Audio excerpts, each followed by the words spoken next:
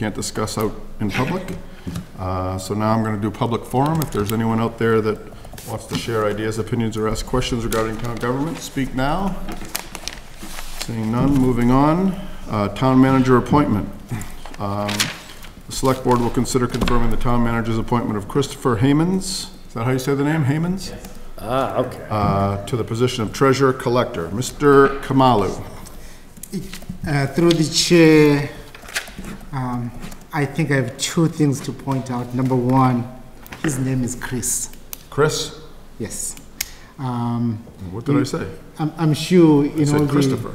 Yeah, in all the interviews you've heard, everybody has mentioned about how we like hiring people named Chris in the finance department. Oh, yeah. Yep. Yeah. I am respectfully requesting the board affirm the town manager's appointment of Christopher Haymans as the town's next treasurer collector. Chris, please. Yeah. And I'll look him up on Facebook.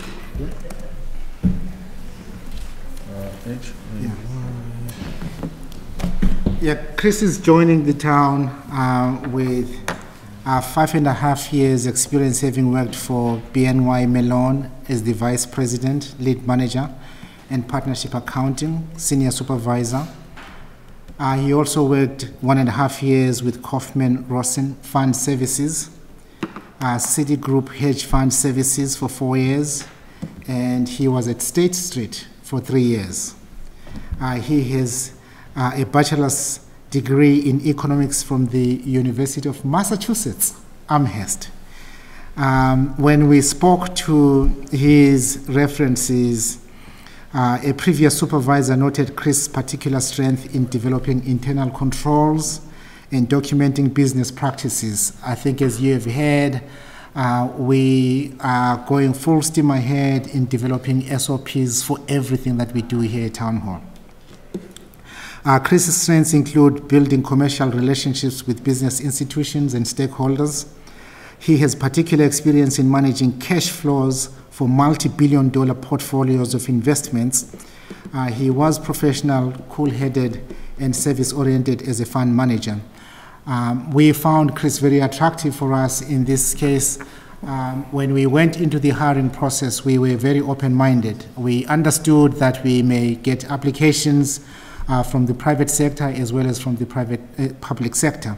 And having interviewed, I think, Chris, how many times? 3 or 4 times? You went through, I think, 2 rounds of interviews. And then there was a final round which included a problem that you had to solve on behalf of, a problem that you had to solve presented to you by the CFO as well as the HR department. The first round of interview panels were the Chief Financial Officer, Tim O'Leary, the Hopkinton Schools Director of Finance, Susan Rothermich, the Town Accountant, Dave Nalchajian, Hopkinton PD Administrative Manager, Anne Marie Cordon, the Assistant Town Manager, Elaine Lazarus, the Human Resources Director, Maria Casey. Second round of interviews, we had the CFO, Tim O'Leary, the Assistant Town Manager, Lazarus, Town Accountant, Nalchajian, Town Manager, Norman Kumalo, as well as the HR Generalist, Christian Merrill. Again, his experience in the private sector proved to us to be what we're looking for to continue to improve our treasury and collection function in town. Nice. Thank you, Mr. Kamala. Board members. Have anything? Sure. Chris, I didn't catch it, but where do you live? Framingham. Framingham. Okay, so it's not a bad commute. No. The commute in Massachusetts is one of the biggest drivers for people's happiness on the job, whatever it is they do, because it's so hard to move around these days. Great. I think the background speaks for itself, everything that Mr. Kamala just laid out there. So we're happy to have you on board and look forward to working with you. I'm Brian, by the way. You won't deal much with us. On occasion through him. He deals with us sometimes. But it's a great community, and we appreciate getting more professionals on board and look forward to working with them. Thank you. Thank you. Mary Jo? Yeah, I have one question. Your resume is outstanding, and you being a VP in the private sector and all of that sort of thing, my question is, why do you want to join municipal government? It's a shift in my career I've been looking to take for a while. I've been pondering where I want to go from, where I was, and I've done a lot of time in the corporate world, but I'm looking forward to having an opportunity to make a contribution at the end of the day and feel really good about what I do day in and day out. Fair enough. Well, that was actually very similar to what I was going to ask, is why the shift from public to from private to public sector. I'm Irfan, by the way. As a UMass grad, I'm particularly happy to see you. Okay, he's done. It's a great community. I think you'll be really happy here. Thank you. Good evening, everybody. So, Chris, one question for you. You ever been stuck in a dryer? Dryer? I always look people's up Facebook. Oh, yeah. Chris probably has young kids that said, Dad, I'll give you $5 if you can get out of that thing. Whenever we have an applicant, I always bring up their Facebook, and you get some pretty cool stuff going on your Facebook. So I'd recommend going there. It's really cool. yeah, I don't know what it is, but I don't think I can get out of that. So anytime that Mr. Khumalo puts somebody in front of us after their rigorous interview panels, plural, there's a good chance that they've done their due diligence, checked into things, done your background check, and you've passed muster. So I don't generally second guess unless there was something maybe odd that might come up on a Facebook page. I definitely feel that you passed the muster, and I'm Brendan, by the way, and congratulations and welcome to the town. Thanks, Brian. Thank you. Having said that, I will accept a motion to appoint. I move to confirm the town manager's appointment of Christopher Hammonds as treasurer collector. Okay, seconded? Anyone? Second. Okay, any further discussion? Hearing none. All in favor? Aye. All opposed? Abstentions? That carries. Congratulations. Welcome to town. Welcome to town. Well, this is great. Next up is consent agenda. Let's see, number 1, the select board will considering the 11/15/19 select board meeting minutes. Number 2, the library gift.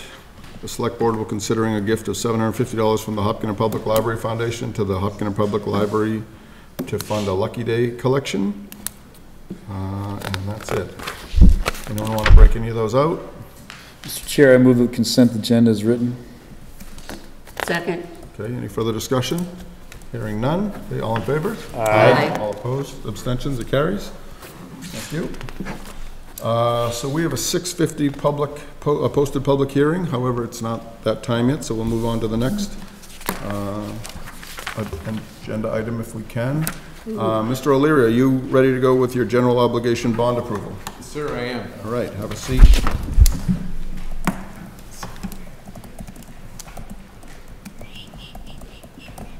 One slide that I put up there. Put it in there. And there's just one slide.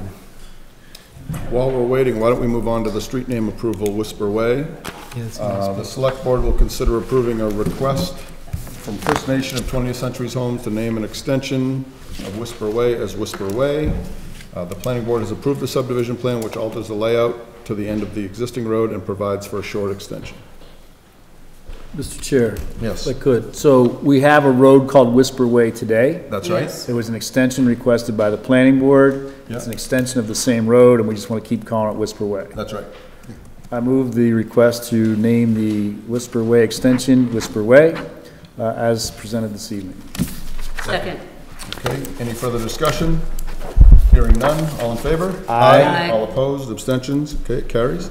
Tim, you all set? yes, sir. All right, thank you for helping out. Sure.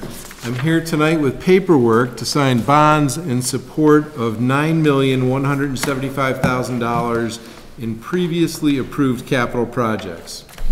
In responding to our offering, we received bids from 7 qualified investors with interest rates ranging from a low of 1.86401 to a high of just above 2.2%. I selected the low bidder, which was FTN Financial Capital Markets of Nashville, and our bonds will be issued on November 26th at the low 1.864% effective rate. That rate is the net effective cost of borrowing for us, considering all the 18 separate bonds that you're going to have to sign, which mature between 2020 and 2039, and they all have slightly different rates on the face of them. And when you aggregate all that math, it comes out to the 1.846%, with different amounts, different stated interest rates, and then these bond premiums that are factored in as offsets.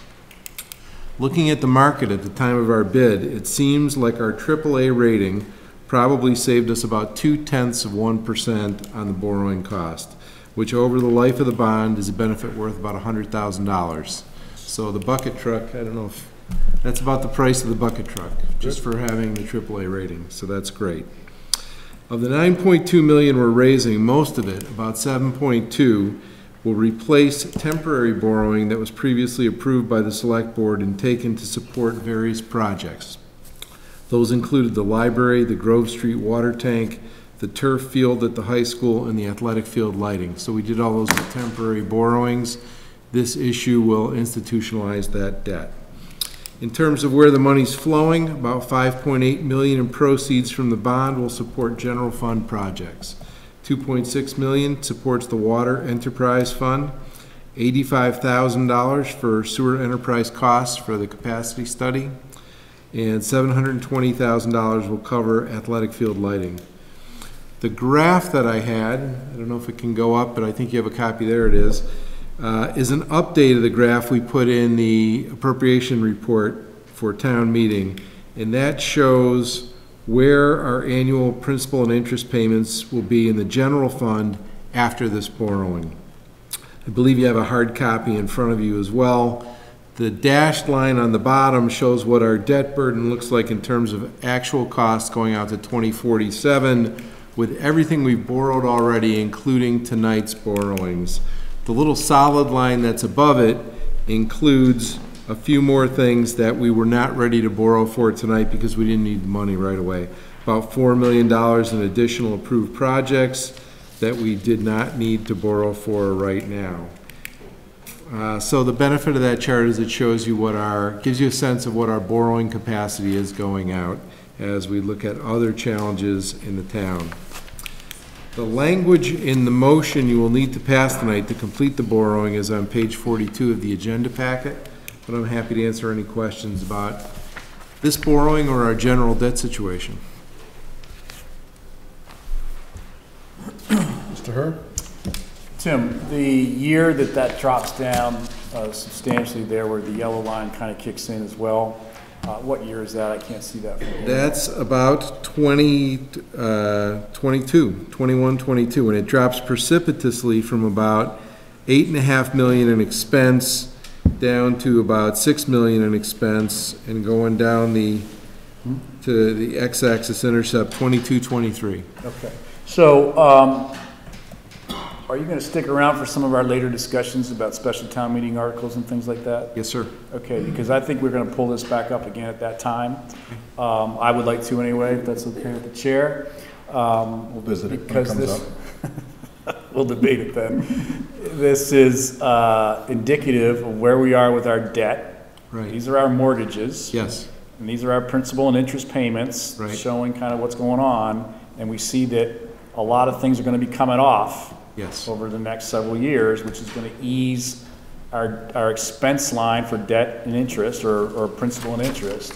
But it's also an opportunity, if we have to invest, to kind of reinvest without hitting the taxpayers beyond what we're already charging, because it's built into the current budgets.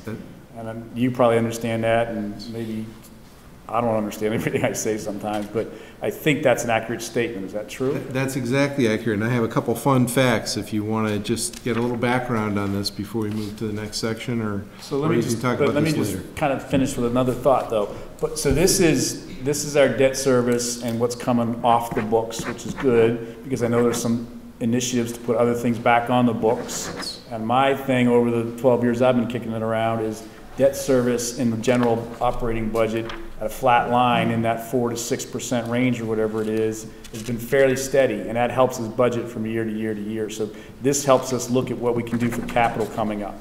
But my other question is, in this borrowing of this $9 million, is the corridor project involved in this borrowing at all? The corridor project is involved in part. So $850,000 of corridor costs are in this project.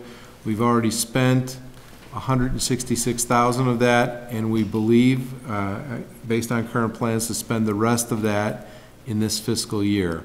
And then we believe there's alternate funding to use for several years, and we'll be back for the balance of the town cost, which is $2.15 million later, like 2022. So when we did the appropriation for the $3 million approximately, I'm Yes. talking sales guy numbers now, which is rounding to the simplest number.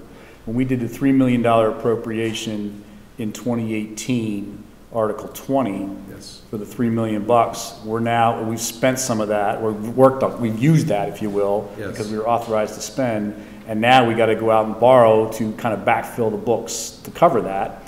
What happens if that $800,000 that you say we need to go get now, what happens if there's a challenge or there's an issue coming out of special town meeting that could cause problems for that? Okay, excellent question. We've already spent about $166,000 of that, and we believe an additional amount, up to about $500,000, is committed for design costs, appraisals, things we've already ordered. We haven't paid the bills, but we believe we have contractual commitments. So $500,000 of that will be gone, will be sunk and left. And the other $350,000 that we have, that we wanted to plan to spend to continue on the project, we've discussed this with bond counsel and our bankers, and we would come back to town meeting and to you and get that money shifted to support the new Main Street parking lot, which is also one of the projects, a like project that is not in this Tied borrowing. to the thing, yeah. That's part of the $4 million we've deferred borrowing on, because we're not ready to do that yet. Gotcha. But bond counsel saying it is $300,000 of a $9 million bond, and it's still authorized today, and it will still be authorized on the 26th of November when we execute the bonds. They said that level of possible change is not enough to upset the bond issue. So one of my thoughts would be, why would we go out and borrow that $800K in advance of the special town meeting if we're going to waste, well, I guess we've already, not wasted, if we've already spent 500 of it, I guess we got to pay those bills regardless. Yes. 660, right? Not 500, 660, wasn't it? We spent 500? 166, and we have obligations that bring it up to about Up to 550. 500. So the 500, yeah, so the 500 is the 166 Yeah. and the additional amount, the 344. 338 that we believe we're committed to. I'm not advocating we not go do it, but I'm just trying to understand what the risk is for the community. Well, so this bond process has been a lengthy process, and when we initiated the process and went out to bid and went through rating and bond counsel, there was no prospect of the Main Street corridor not being done. We had absolutely no information that there would be a special town meeting, so we went forward through the whole process with the best information we had. The process itself costs about $100,000, so we are committed to going forward with this borrowing. Mr. Khumalo, am I being a worry word here, or do we have some risk here? I think as through the chair, as Tim reported, we did discuss this issue with bond counsel. We have also discussed the issue with town council. He's continuing to help us assess if there's any risk going forward. I'll just add, 500 grand is clearly, I mean, if we don't use what we've designed, I mean, I guess that's, right? Yeah, if 550 or 560 is already committed, there are contracts that go along with that number. so I'll just add that we have to pay off $5.3 million in temporary borrowing on December 12th, and we need the proceeds of this bond to do that.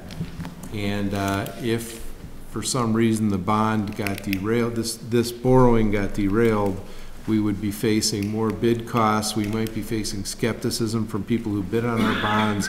I don't know what the liability would be if we walked away from our successful bidder.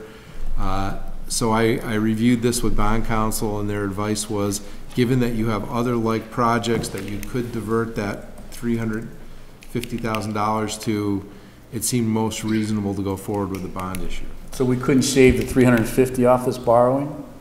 We cannot shave it off because the die is cast, the papers are printed, I have signed it, your signatures are pending, and we have a November 26th deadline to close on this deal. So without walking away from the closing, which we haven't even explored, we'll just take that money and we've tried to borrow the minimum amount of money to meet our needs. For example, we did not borrow for the fire truck because we weren't ready to use it for several months, and we thought we could do a temporary borrowing in the early summer to accommodate that. So we have really squeezed it down, but you know, if it were 5 million of the 9 million, we would have had a much deeper conversation. But when the amount in play is 350 of the, and we need the 500 to pay the obligated costs anyways, when the amount in play is potentially 350 and we have an alternate plan, our commercial banker and the bond counsel felt the best thing was to stay the course. So, I'm sorry. I can open the hearing. Sorry, go ahead. All right, so I have to interrupt here for a moment. We have a posted public hearing at 6:50. I'm going to go ahead and open that, and then we'll ask you to hold off. We'll hold off talking about that until we're done with Mr. O'Leary and the general obligation bond. Mr. Chair, I move that the Board of Selectmen open the posted public hearing for the tax classification hearing. Second. Okay, any further discussion? No? All in favor? Aye. All opposed, abstained, carried. Okay, thank you. John, hold up. We're still dealing with Tim.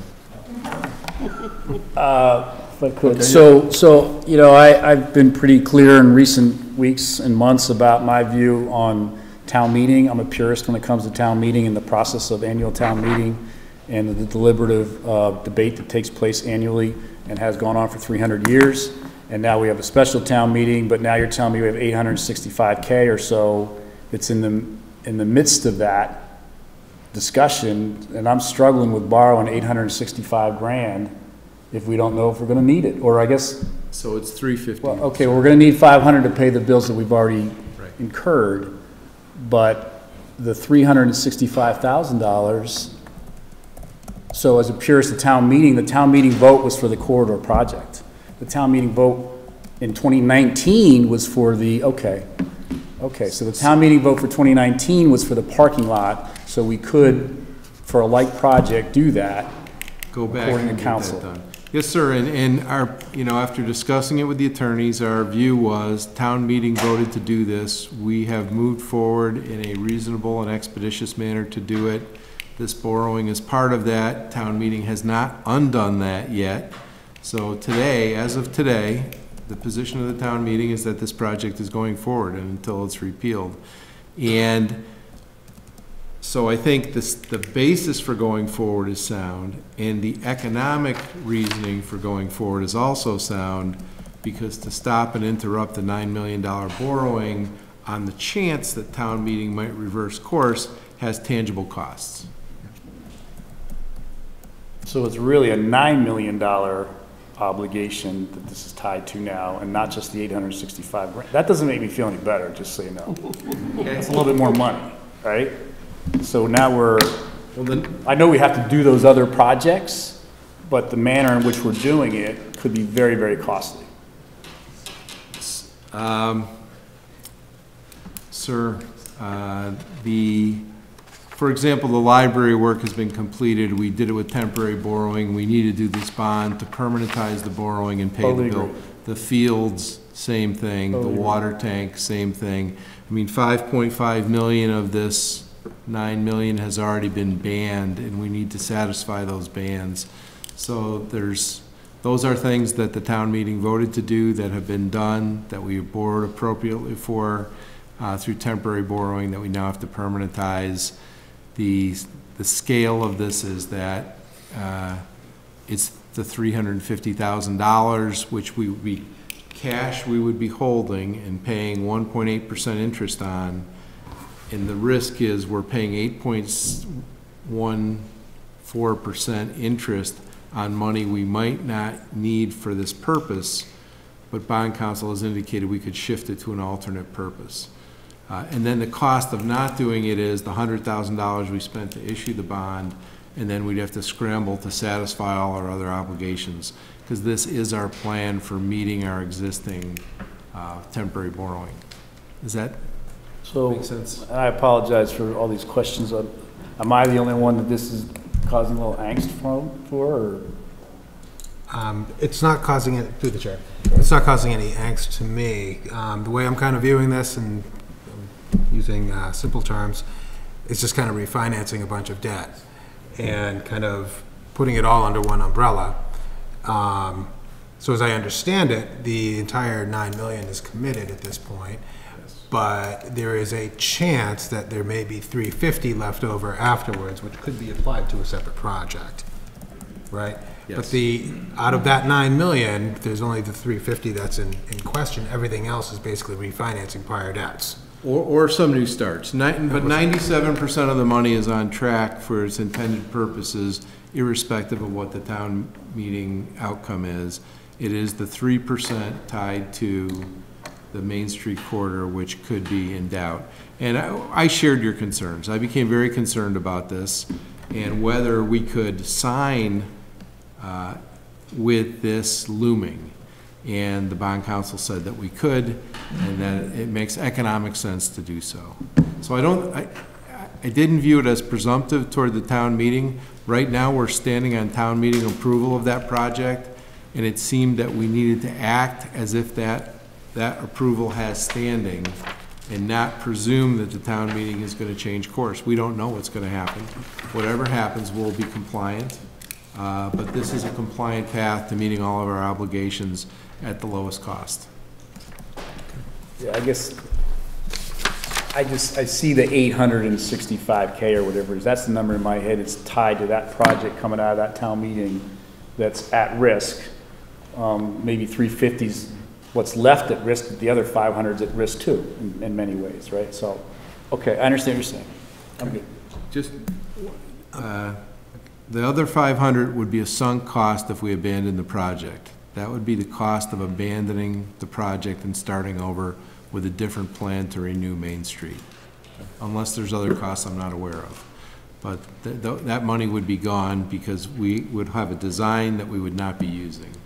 And we would have appraisals that we may not use. So that would be one of the things that people might consider when thinking of changing course, is that we have invested money already.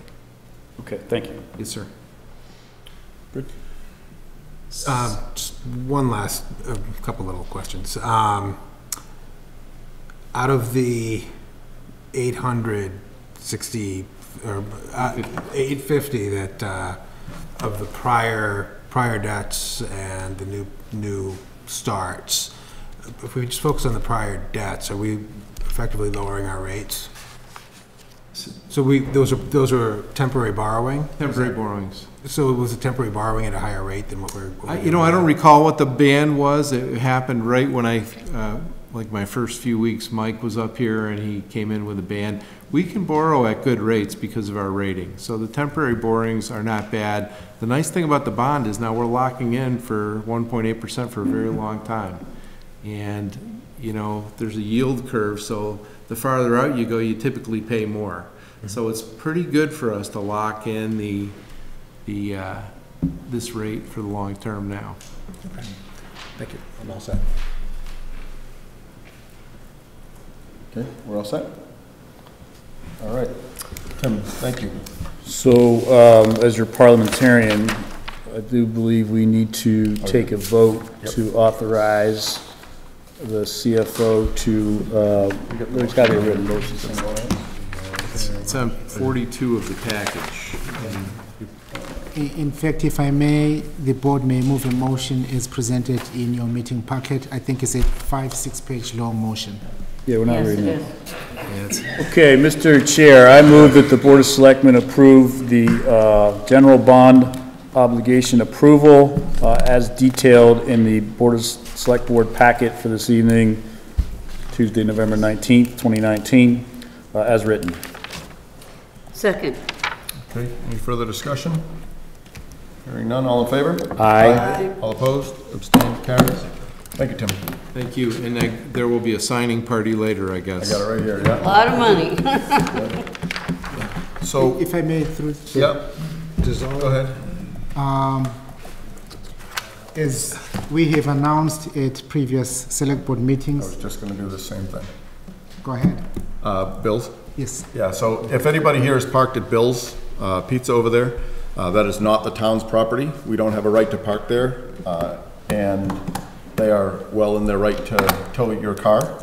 So if you're parked there, they are very unhappy that we have, rightfully unhappy that we kind of monopolize their back lot on occasion. So if you're parked out there, I would suggest that you move it, or you will more than likely have it towed.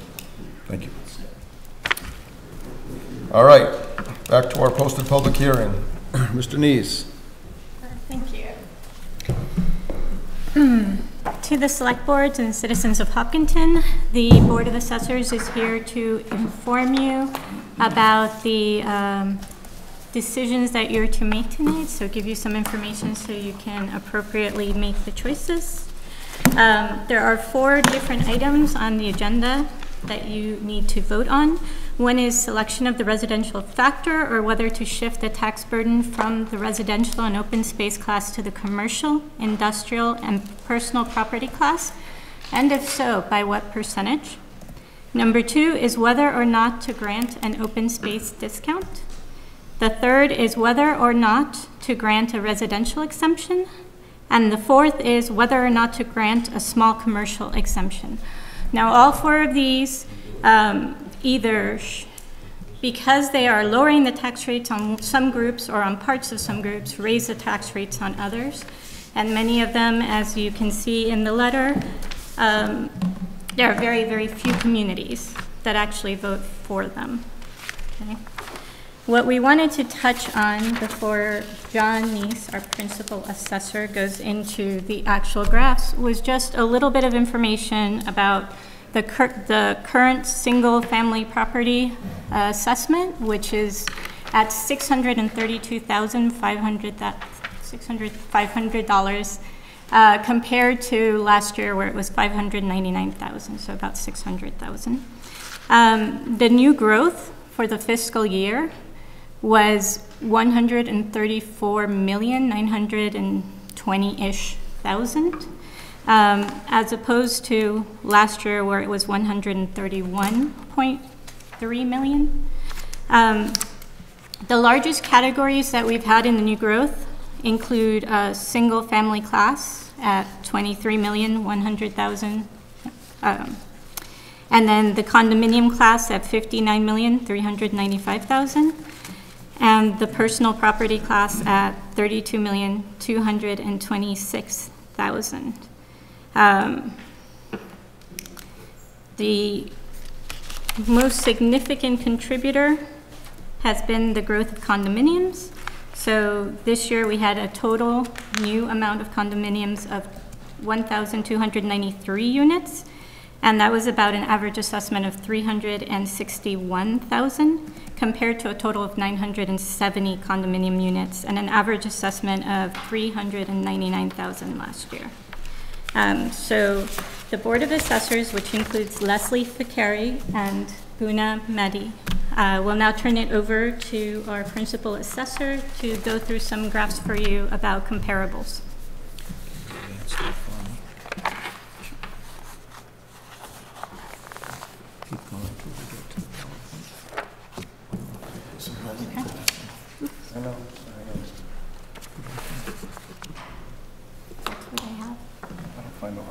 Looks like something missing, but okay. So, hello, everyone. Hello. And I would like to thank the Board of Assessors and my staff and the CFO and the town accountant for all the work they have done on this issue as well. So I'm going to take you through just a few PowerPoint slides, make some comments for you, and I will be happy to answer any questions you have as well. So the proposed tax rate for fiscal year 2020 is $16.83 for residential property and $16.81 for commercial, industrial, and personal property. Now, as always, these rates are subject to some minor variation while we go through the remainder of the approval process with the Department of Revenue. They usually don't change, but they could change slightly. I would like to make it clear that even though we are showing a different rate on that screen, that this is not a split tax rate. That is simply a function of the new means-tested senior exemption that you voted for this year. And the typical exemptions that we have every year for blind, elderly, seniors, CPA, veterans, and the senior work-off program are all funded through the overlay account. So they have no effect on the tax rate.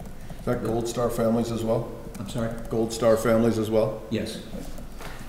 So this is a copy of the legislation, and I know you are familiar with it, but it makes it very clear that the total amount exempted under the new means-tested senior exemption shall be allocated proportionately within the levy on all residential taxpayers. And no exemption shall be granted until the Department of Revenue certifies a residential tax rate where the total exemption amount is raised by a burden shift within the residential tax levy. So I just wanted to point that out to you. So in general, the different classes of property have increased from 2 to 10%. If we go to the next one, this just shows it to you a little bit graphically. And we have, as usual, for the residents, not available until tomorrow or the next day, but we have 2 notebooks in hard copy. They get placed on the assessor's counter and in the library.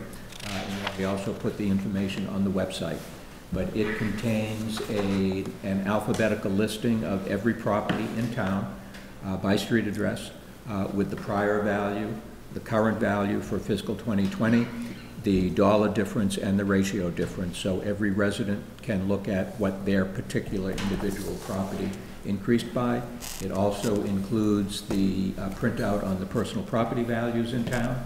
And then it includes a property record card on all of the arm's length transfers for calendar year 2018. So if, we've gone to the next one. Again, this just shows graphically the split that is in the letter, but basically we are an 84% residential community and a 16% commercial, industrial, and personal property community. If we go to the next one, again, just graphically shows the difference in value and the difference in tax over time. The column on the far right is fiscal year 2020 and shows what Leah has told you is an average residential value of $632,500 for a single family. If we go to the next one, this just shows the average tax bill for a single family property over the same period of time.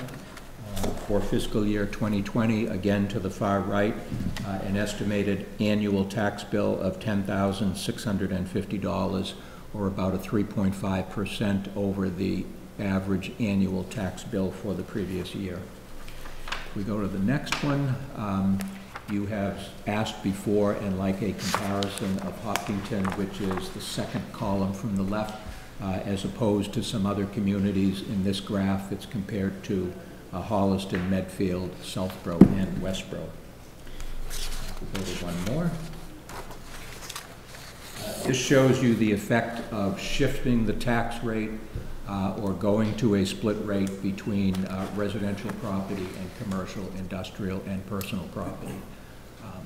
I'm not advocating for anything in particular, but we wanted to show you that the blue is that if you shift the tax rate by 5, 10, 15, 20, or 25%, the blue will show what the reduction in the average annual single-family or residential tax burden will be, and the corresponding increase to that 2A property in the commercial, industrial, and personal property class. John, that's based on the 84-16 breakdown? Yes, it is. 84%, 16.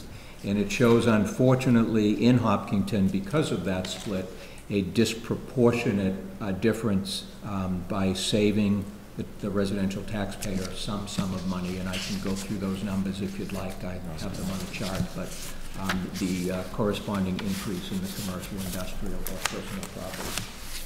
And two more. This shows the excess levy, again over a similar period of time.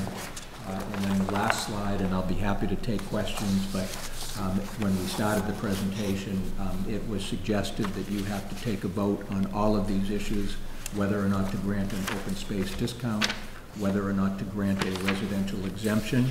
And again, that is separate from the means tested exemption because that's already been approved, whether or not to grant a small commercial exemption, and whether or not to have a single tax rate or a split tax rate. And the LA5 needs to be signed by the majority of the board at the end of your meeting in order to move forward in setting the tax rate. So I'm happy to entertain questions. So are there any questions from the board members? Mr. Herr, why don't you start us? The 8416, I believe that's a little bit of progress. I thought it was always 8515 for the last 30 years. I can't tell you exactly, but it's been very similar to the 8416 split over the last several years. Okay. All right, so it's a little, all right. You mentioned a 2020 excess levy of 300 some K. I thought the underride cleared the excess levy, or was that just through that fiscal year and then it carried over, some carried over? New growth affects excess levy, right? I'm going to sort of pass that to the CFO if he can help, but the excess levy number on that slide comes from the LA5 in the gateway system, which comes after the entry of the total value of the town and the split between the different classes of property, and it will give us that excess levy figure. So I know there have been some differences because of your underride, and if you look back at the previous year where you were at 1.9 million in excess levy, I'm thinking that maybe the 342 currently is a result of that underride. But I believe that's how the mechanics of it work. So we just have to generally chip away at that if we wanted to completely go away for several years to make it fully go away. As long as the values keep going up. If you wanted to do that, you would have to do it every year, because I think you could grow some new excess levy in the process because of new growth. Because of the valuations too. In the valuation of the new growth. I think if that was your strategy, it would require an annual action to do that. Right, so the dialogue around the underride, the last underride, the third underride was, this will wipe us clean. So it wiped us clean in that fiscal year, but it didn't wipe us clean going forward, and this will grow again too, so, okay. Not a bad problem to have. And if I could back up for a minute, so I didn't know that I had the paperwork, but for fiscal year 2020, the residential portion is 83.9412%. The balance would be commercial, industrial, and personal grouped together. So 83.9412. For fiscal year 2019, the residential portion was 83.6661.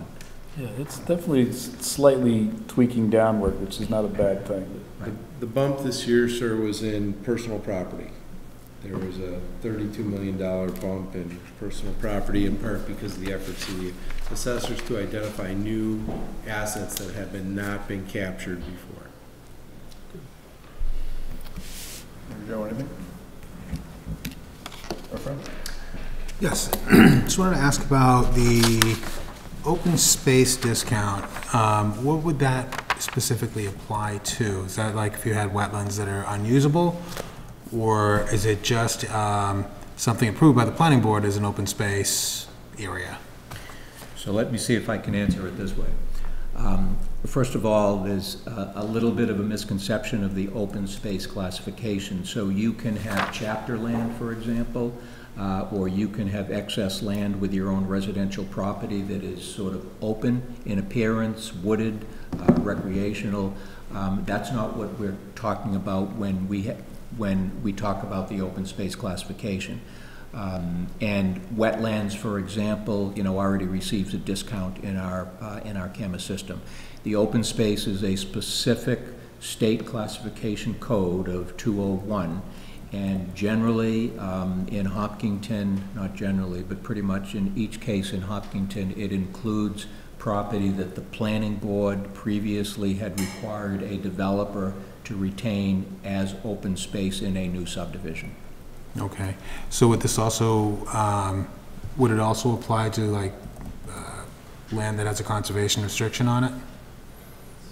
No, but that would be, wetlands, or land that is undevelopable, or something with a conservation restriction would have a lower value by virtue of some type of discount in the system, but still would not receive an open space discount. Okay. So the total tax revenue from open space is under $2,500 townwide. The valuation is only $143,000. Okay. So the whole pool is I think that's. we report it because it's a category in the state. And for an open space discount, there is only one community in the entire state of Massachusetts, which is Bedford, that has an open space discount. Mm-hmm. Okay. Does have an open space discount? It does. Yeah, It does. only Bedford is the only one that does. Okay. Yeah, we'll go through those. So we're good for the board. So this is a public hearing. So would anyone in attendance like to comment on this? Mr. Terry, come on up.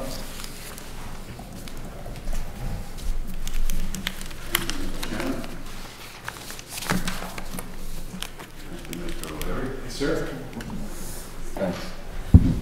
This may not be the subject that we're on, but it has to do with tax revenue. It's something that I've been thinking about for a few years.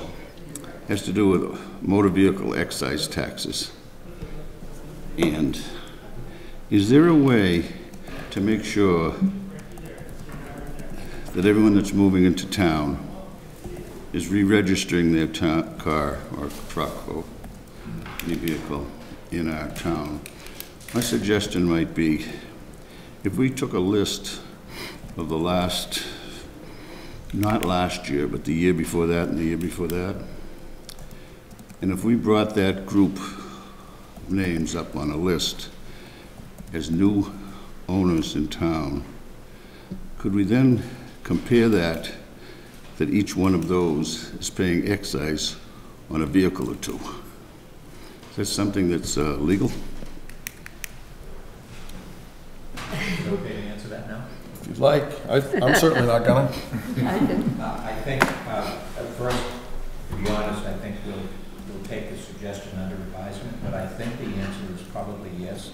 The Registry of Motor Vehicles has a brand-new computerized system, so I would think that we could do some kind of a cross-check on that, but I can't tell you without talking to them. Yeah, could you look into it? Sure. Thank you, Mr. Chairman. Thank you, Mr. Terry. All right. I just want to make a comment. Having been in that chair many, many times presenting classification hearing, I just want to thank Leah Battle Rafferty for taking my place. We're missing your cheesecake. Cheesecake? All right, so seeing no more comments, I will look to the board to close the public hearing. So moved. Second. Okay, any further discussion? Hearing none. Okay, we ready to vote on that? Yep. All in favor? Aye. All opposed? Abstained? Carries? Okay, so now it's board deliberation. Who's got what? Or have we already done? So we have 4 questions before us. The open space, and maybe we could put those back up on the screen there to kind of help us walk through it. And this process over the years has been a very consistent, predictable process as far as at the board level goes. We haven't changed our mind on this in a long time. I just want to refresh my memory anyway of where have we voted on these 4 questions in the past. I know the single tax rate is, yes, we stay with a single tax rate, because that's been the past. I'm not saying that's what we're doing tonight, but that's the past. But the small commercial exemption, the residential, and the open space, I'm trying to remember, because I know we voted those in the past, but on all those, we've been consistently a no. Is that Right. accurate? Yeah. Okay. All right, so fair enough with that question. My next question is specific to the commercial, and I'm a single tax rate person, so that's where I'll go, but this question has come up a couple times in about the last 2 years, maybe 3 years now. The commercial rate, while we're staying with the single tax, so they're not getting that huge spike because we're bailing on 2% and they're picking up 20%. Right. We're staying with that single rate, but their valuations have changed, and it's my understanding that it's gone from less of a square footage and general appraisal valuation, building condition, size, et cetera, location, all those typical variables, to more of an income-based valuation, or an income piece of the puzzle is added into the whole valuation, and that has changed the valuations of some of these commercial properties. Some of them not knowing that this was going on, and some frustration with that piece of the process. But this income valuation addition, that is new to town. Is that a fair statement? Within the last couple of years? Yes. Okay, so it's new to town. So it was new last year, and it's done now. So it's a new normal now. It doesn't happen again every year. The impact was felt last year, and we do not believe it will be felt again this year. Does that make sense? We shifted methods. Got it. And the baseline has changed, and now we're back in a trajectory that is less erratic. Okay. If you want a short explanation, I mean, there are 3 standard approaches to value: cost, sales, and income. But income-producing property is usually sold and purchased by investors on an income basis. So for the longest time, they were valued essentially by a hybrid cost-sales comparison approach, which is not the way those properties are transferred. So we made a decision a couple of years ago to make income-producing property valued by the income approach to value. And as Tim has said, that has been completed, so that future values with those properties should be more value increases. So before we get in any further, I know we've had a whole bunch of more people show up here. You all have to know that if you're parked in Bill's Pizza lot, if anyone's parked there, they're gonna start towing cars. That's not our lot, we're not able to park there, so if you're parked there, you need to move it. Okay, Mr. Hurd? So back to the income valuation question, and I can understand that it would be that 1 year spike or variation, someone up, way up, someone down, obviously too, because it's still balanced out. But it's my understanding, in talking with some of the folks in that world, and I do some business in the commercial real estate markets as well, the income valuation is tied to the credit worthiness, in a lot of cases, of the tenants in those buildings, and not the buildings themselves. So the income coming to that building and the value of that tenant and its credit worthiness is a formula that that industry uses to gauge their revenue streams for future years and things along those lines. And there's some question about how does the town understand the income opportunities in some of those businesses or those commercial real estate owners' lives or businesses without getting into the details of the credit worthiness and a lot of other sort of private information that may or may not be available to the public in the public domain. I'll start with a short answer, and I'll be happy to expand if you want. I like the smile on your face. That tells me something's coming. But we are authorized under the statute to require income-producing property owners to supply us with their income and expense information every year. So we send out, through the mail, a request for that information with a list of instructions and a form specific to that individual property. They, of course, as an individual property owner, have the option to supply us with that information or not. If they don't return it to us, we send out a second request. And the second request, the first request as well, but the second request will remind them that they have probably lost their right to appeal their value to the appellate tax board. That's in the language. That they will now face a $50 or a $250 fine, depending upon the class of property that it is. And we have instituted that fine in Hopkinton because we are constantly told by the Department of Revenue that we have to do a better job of collecting that information. So that's one way to do it. They also run the risk of not getting what you might refer to as a certificate in good standing.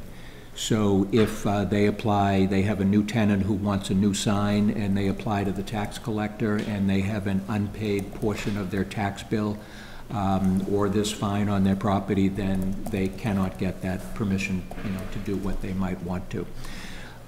So to further answer your question, we try and collect as much of that as we can. We have about 160 commercial or industrial properties. We get at least 50 or 60 to 70% of those property owners to return that information to us. With the ones that don't return it, we have to model their value based on what we know from other owners. All that information is confidential, but if we know that people are paying a certain rent for a barber shop or a pharmacy or a restaurant, then if they don't return the information, we can use the information we have to model the income on another property. That information also supplies us with income information, and those owners are more than welcome, number one, to meet with us at any time, or number two, to supply us with that information, what they believe to be the creditworthiness of their tenants. I'm not sure how else to explain it to you. But their credit scores or anything like that don't come into play at all. It's their income and expenses, what they're actually doing in terms of money. Mr. Chairman, so just add a data point about this year, because we have the experience from this year today. We developed it this afternoon and looked at it, and I'll give it to you very quickly. The whole commercial class did go up by $16 million, or about 10%, 10.4% this year. But $13 million of that was new growth, new construction, and new renovation improvements. For the group that excluded new growth, the increase in valuation was 2%. So I think some people may have keyed in on the 10% idea that the values were going up 10%, but that includes both new growth and the market value.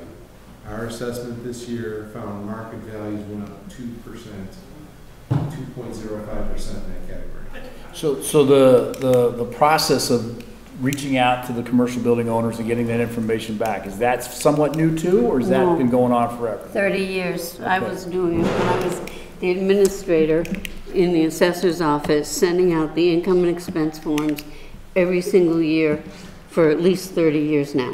So I think before that also, but based on what I've heard in town over the last couple of years, and we kind of know some of the folks that have spoken up about it, I would suggest I'm going to table this thought for right now, but when we come to future agenda items, I'm going to ask maybe that if we have a joint meeting with the Board of Assessors, the team, everybody sitting down together, and we talk about this, and we invite some of those folks in and hear what they're talking about too. I think that would help all of us understand the process, but also understand the expectations going forward too. And I think it would go a long way in sort of resolving some of the concerns some folks have. If I could just comment, I think that would be a wonderful idea, and I did in fact meet with that committee, I forget exactly what it's called, Economic Growth Committee or something like that, with a lot of these commercial and industrial property owners to explain this situation to them, but I'd be happy to have that meeting with you. Yeah, if we all do it together, I think that we can cover a lot of different bases at the same time. So we'll do it at a future agenda. Thank you. I'm good. All right. Leslie? Thanks, Mr. Chairman. I just wanted to say also that John has done a good job of reaching out to these folks, and he is very focused on bringing in the revenue to our town. And so what you might be hearing, Brian, is that he has been a little dogged about going out and getting that information. So where things might have fallen through the cracks before, where he's a little bit more, and Ruth and Stuart are on top of this much more. So that might be what you're hearing. Yep, that's fair. Thank you, Mr. Chair. All right, so I will entertain a motion, 4 motions, I guess. Do them one at a time. So I move that we do not grant an open space exemption. Second? Mr. Kamal, is that motion in order? It's in the negative. No, it's second. Yeah. So move the motion through the chair. Do we have a motions doc for these? Yeah. We do. So I move. I request a motion to not grant an open space exception. It's, Or, No, I recommend wording it differently. I move the motion as granting, and then the board will vote the way it sees fit. okay, so we want to grant them. Yes. Okay. Yeah. So it's the same thing. So it's, I request a motion to grant an open space exemption. Exactly. okay. no. If they defeat it, it doesn't matter. I'm not gonna move it. So moved. Well, it was moved already. It just needs to be seconded. Second. Yeah. Oh, Okay, I see. you made the motion. I read it. So it was made. By you. Yes. Okay. Second. Okay. Any further discussion? Hearing none? All in favor? Aye. Aye. All opposed? Aye. I get it. We don't want the classification exception. So this is, yeah, you said no, I coughed. Okay. You got half an eye out and it stopped. All right. Okay, I move to grant a residential exemption. Second. Okay, any further discussion? Hearing none? All in favor? And opposed? Aye. And abstain. Carries. I move to grant a small commercial exemption. Second. Any further discussion? Hearing none? All in favor? And opposed? Aye. Carries. I move to approve a single tax rate for fiscal year 20. Okay, any further discussion? Second. Oh, yeah, sorry. Any further discussion? Hearing none? All in favor? Aye. Opposed? Abstentions? And a carry. All right, thank you, ladies and Thank you. gentlemen. Thank you, nice presentation, nice Thanks a job. lot. To sign the LA 5 form for the Mass Department of Revenue. John. Second that. So I will do a second. Oh, yeah. Okay. All in favor? Aye. Aye. That's for the LA5. I will do a Okay. future All right. agenda item to have it. So, seeing that the time is at 7:30, we have a public hearing for a street acceptance for Legacy Farms North. The Select Board will hold a public hearing pursuant to Mass General Laws, Chapter 82, subsection 21, to discuss accepting and laying out Legacy Farms North from Franklin Road to Wilson Street as a public way. There will be an article on the December 9, 2019 special town meeting warrant requesting the acceptance of the street as a public way. The special town meeting article has been submitted by citizens petition. Mr. Chair, I move that we open public hearing for the street acceptance of Legacy Farms North. Second. Any further discussion? Hearing none, all in favor? Aye. All opposed, abstentions, it carries. Okay, we are open.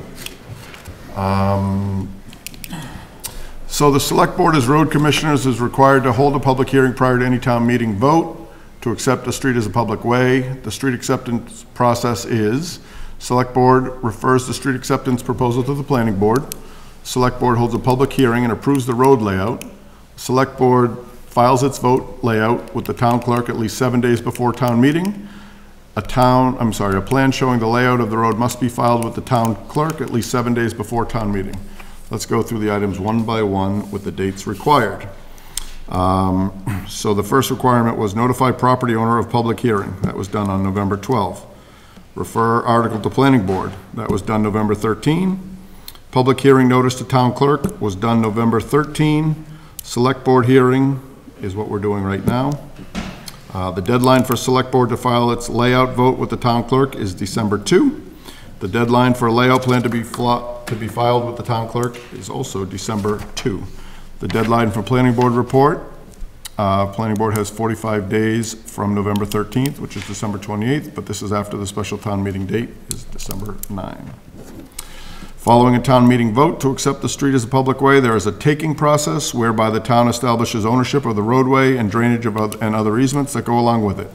We have received written comments from the DPW director, from the Conservation Administrator. Would a representative of the citizens petitioners like to make a presentation at this time? Okay, come on up. Name and address, please. Ravi Gordy, 15 Spruce Street. 15 School Street? Spruce Street. Spruce Street, okay. Okay, go ahead. Right. Good evening, everyone. So we just wanted to thank you all for giving us this opportunity to talk about the Legacy Farms Road school issue that we've been facing for a while.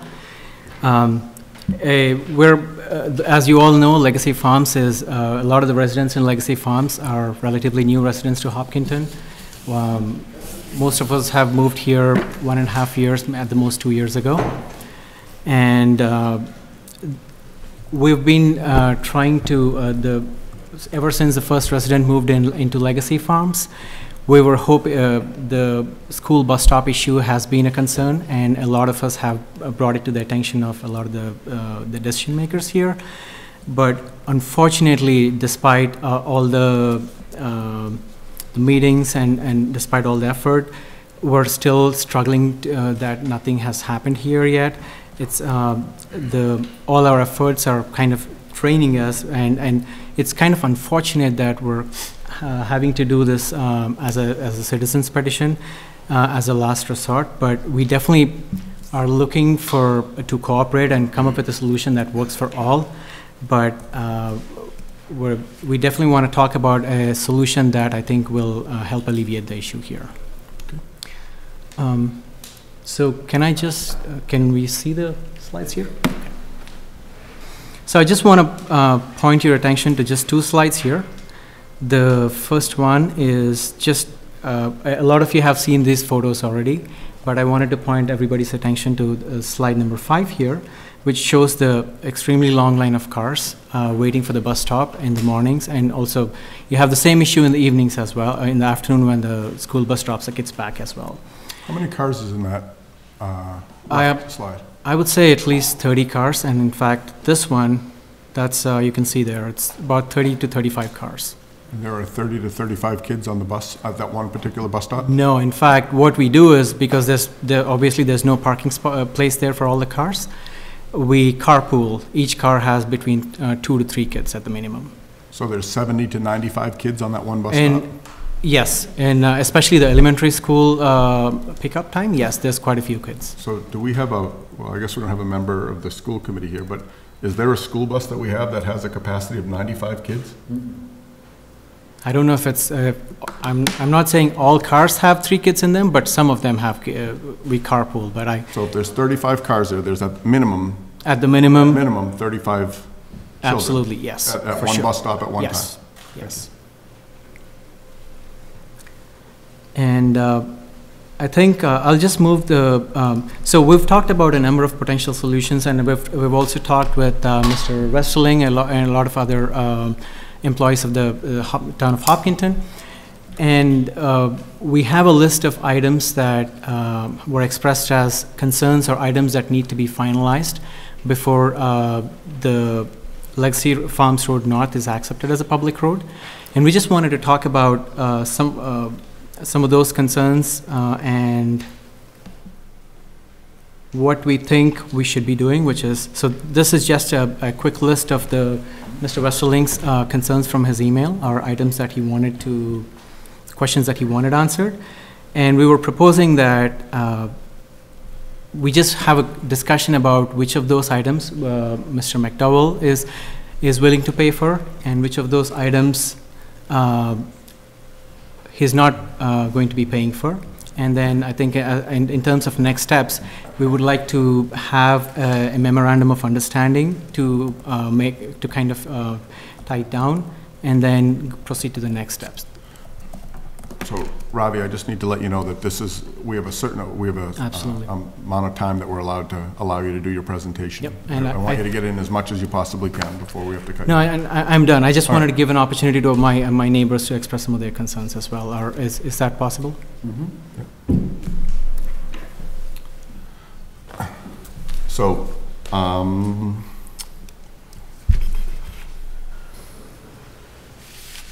so before we open it up to the public.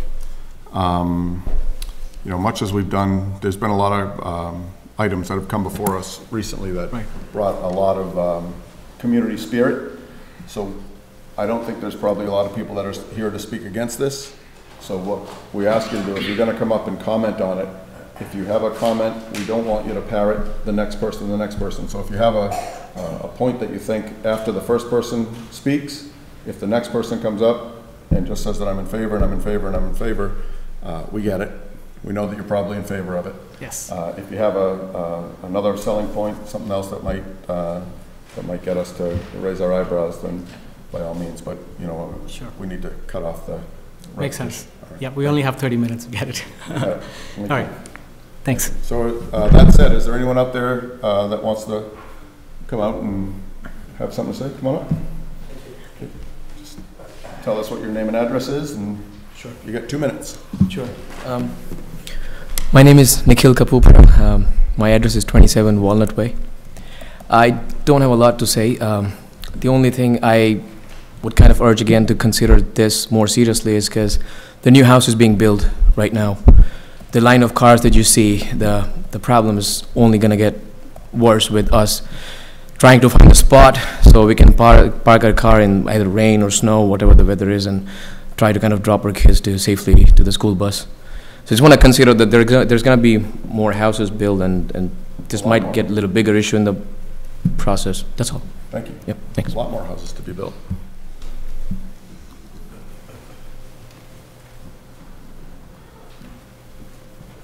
Ravi, as the spokesman, what would you say is the percentage of people at the bus stop that drive their children to the bus versus the percentage of the people that walk to the bus? I would say a majority of them drive to the bus stop. 95-5, 70-30? 95-5, closer to that for sure. Thank you. Yes.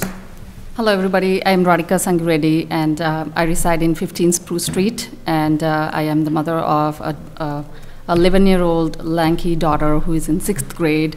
And as probably most of you know, with like the higher demands of education, right, like compared to what I have seen in the previous grades, now my daughter has to carry a laptop, she carries gym gear, she carries a viola at times too. And when the weather is good, for her to walk back, which is like close to a mile, it's difficult, right? Like she's carrying all of these and it's not an easy, and I'm not saying that it's going to get any better in the winters, right? Like if she has to also get the winter gear. And apart from that, it makes me concerned that that road is not necessarily a private road. It's a public road, and the cars are zooming by, and it concerns me. And I am working, and I feel like it's been rough the past. We moved here from New York, and we moved here thinking that it's going to be a great community, and I've been really happy with everything that Hopkinton has given us so far, right? Like, we love the town, we love the school, we love the people around us, and you know, everything that I ever wanted, I'm getting in Hopkinton, except for this feeling of anxiety that I have to, you know, figure out how is my daughter going to get to school. I looked at care.com, looked at hiring somebody who is charging $17 an hour, and at least wants to come for 2 hours, and it's not even like a guaranteed support because it's a temporary job for them, right? Like nobody wants to just be making approximately $600 a month doing this work, and it's not even a consistent source of support for me. So I feel like it's affecting my personal life. Like I get anxious at work thinking about how am I going to do this. I have 2 graduate degrees and I've struggled hard to get to where I am right now, and I feel like I shouldn't be taking this burden on top of everything that I'm already doing. So I'm hoping that it takes a village to raise a child, right? Mm-hmm. And I'm hoping that this village will help raise all of these children to help parents make it easier for us. Thank you. Thank you. Anyone else?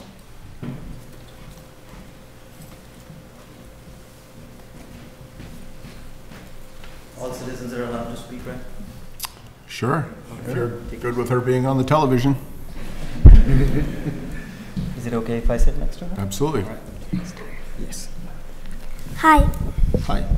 Hi, my name is Arushi Shait and I live on 44 Spruce Street.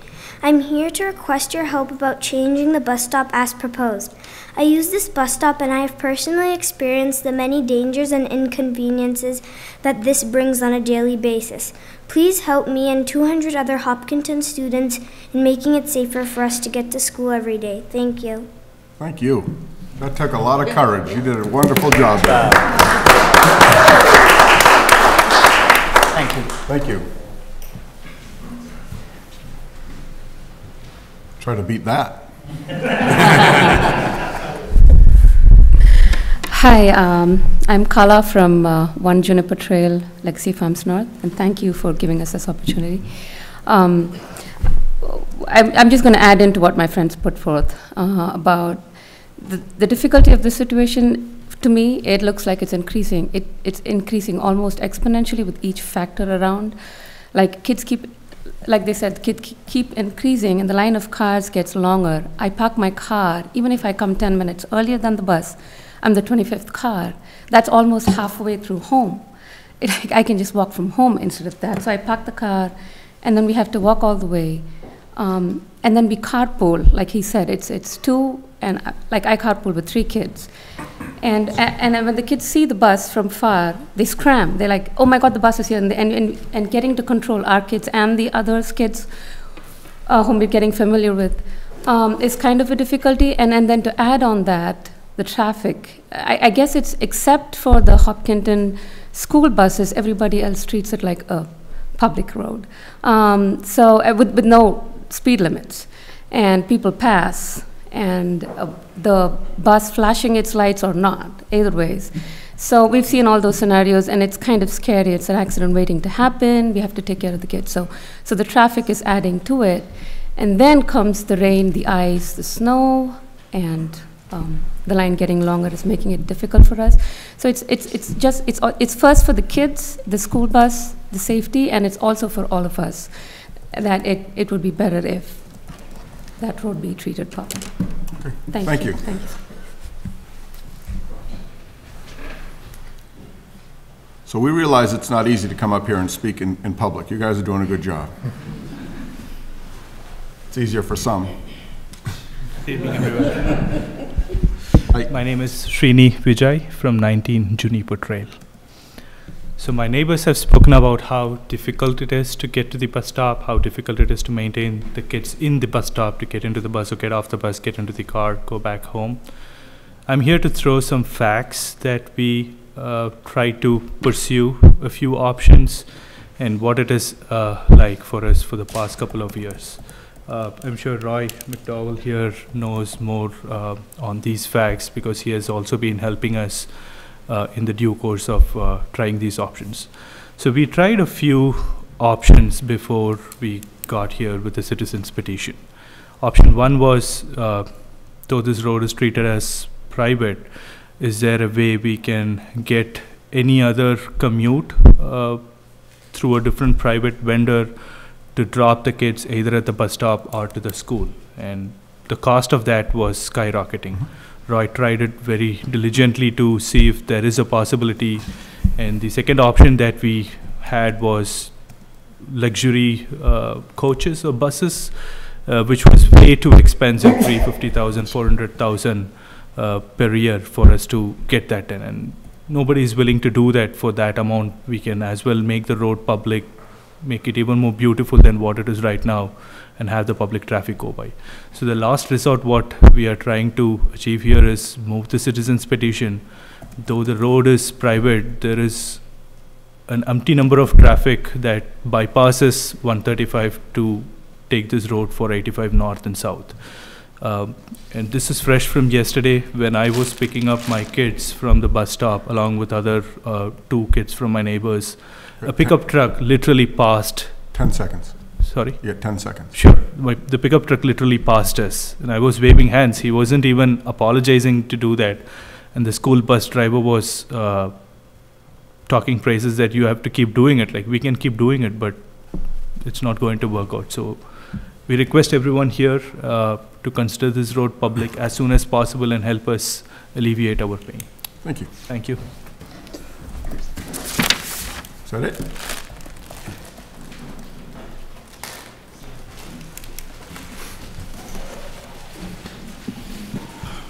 Hi, this is Arpudraj from 1 Juniper Trail. I'm just adding one more point with my community friends. So the process of getting this issue get resolved is started like 2 years back. The lesser people and then people getting added now, and then we're still trying to get it. And if you see like if the road is going to get accepted as public road, all the construction has to be completed and those kind of laws are there. But it is forecasted as like it will take minimum of around 4 years to complete the construction, so the road can be accepted as public, and then the process may take another 1 year or so. So this whatever the problem we are facing is going to have like another 5 years minimum down the line. So just wanted to mention that point here. Thank you. Thank you.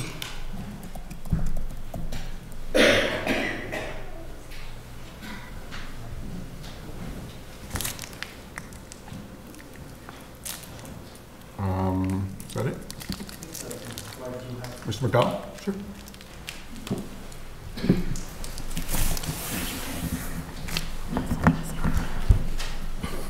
Roy McDowell, Legacy Farms. I understand the neighbors' frustration, and frankly, I don't disagree with it. As was mentioned earlier, we tried to spend significant time with bus companies offering to buy extra insurance for them. 183's Main Street, none of that seemed to work. So what we're doing is we've signed a contract this past week with Western Nurseries. We're going to be doing the entire planting on that road this spring, ideally late March, early April, whenever the weather's conducive. So that we're going to get done before the end of April. We want to pave the road right thereafter. We want to completely finish the road, ideally before town meeting, but at least in May. So we want to finish the road, we want to finish the seeding of the shoulders, we want to finish the planting, we want it fully complete. Now, that being said, I got a copy of a letter that the Conservation Commission sent to you. That they're concerned that if you approve the road at town meeting, that number one, the road won't be done. I will tell you there's a bond outstanding that's more than twice the cost to finish the work. And I've said here in public, we're going to do the work first part of the spring. The other concern they have is if there are any outstanding issues, because the town has approved it, those would now become the town's responsibility. I have no problem signing a contractual letter that if there's anything that needs to be complete, we will take the responsibility of that, even if the town has approved the road. Okay. Thank you. Thank you.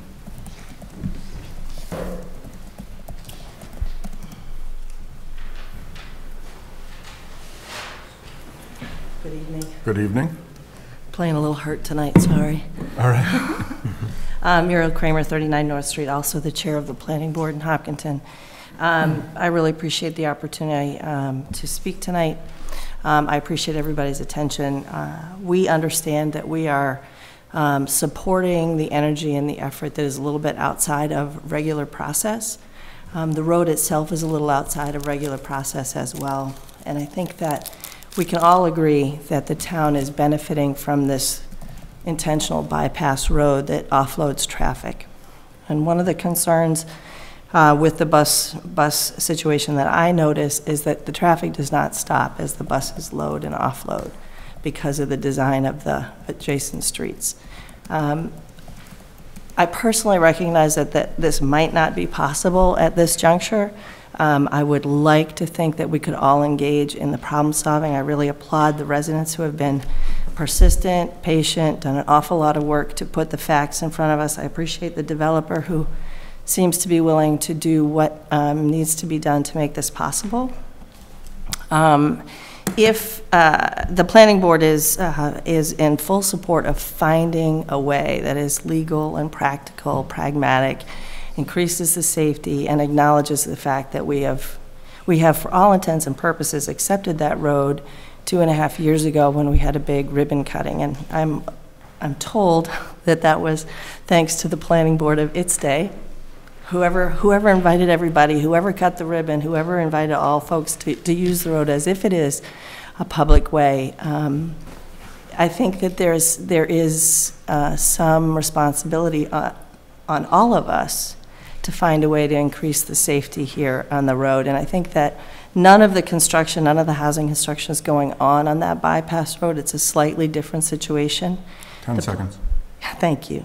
The planning board has asked the town attorney to help us understand the best way forward in a different situation to make this possible. So I'm just here to ask everybody to jump in with these lovely parents and these wonderful families and help us find a solution that really does work and work for the long term. Thank you.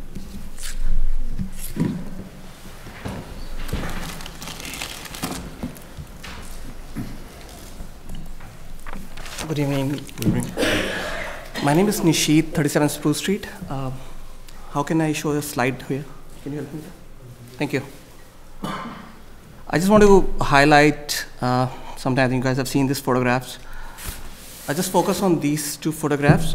This shows one view of coming from Franklin Road intersection towards the Legacy Falls North. But assume a similar way, it's a curve here, right? As ma'am highlighted, it's a curve. As a father, when I stand this morning, I asked my daughter, please stand behind me, because if one of the driver is distracted and is over the phone, he will barge over all of you kids. And this thing has happened in past, in many other places, where a distracted driver just hit the kids. This damage is not worth required, it's not expected. We should not worry about this as a parent, neither should this town should. I don't know what the technicalities are. My neighbors have been working on it, you guys have been working on it, Roy has been working on it. But I just want to request all of you to come together, whatever the apprehensions everyone has, just please consider safety of kids above that. It's an appeal of father. Thank you. Thank you. All right, we're all set? Mr. Terry.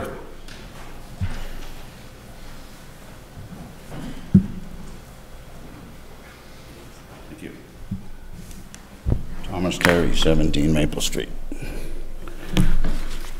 I was glad to hear Mr. McDowell speak of his gracious offer to take care of us in case there are any backfalls that we might come upon.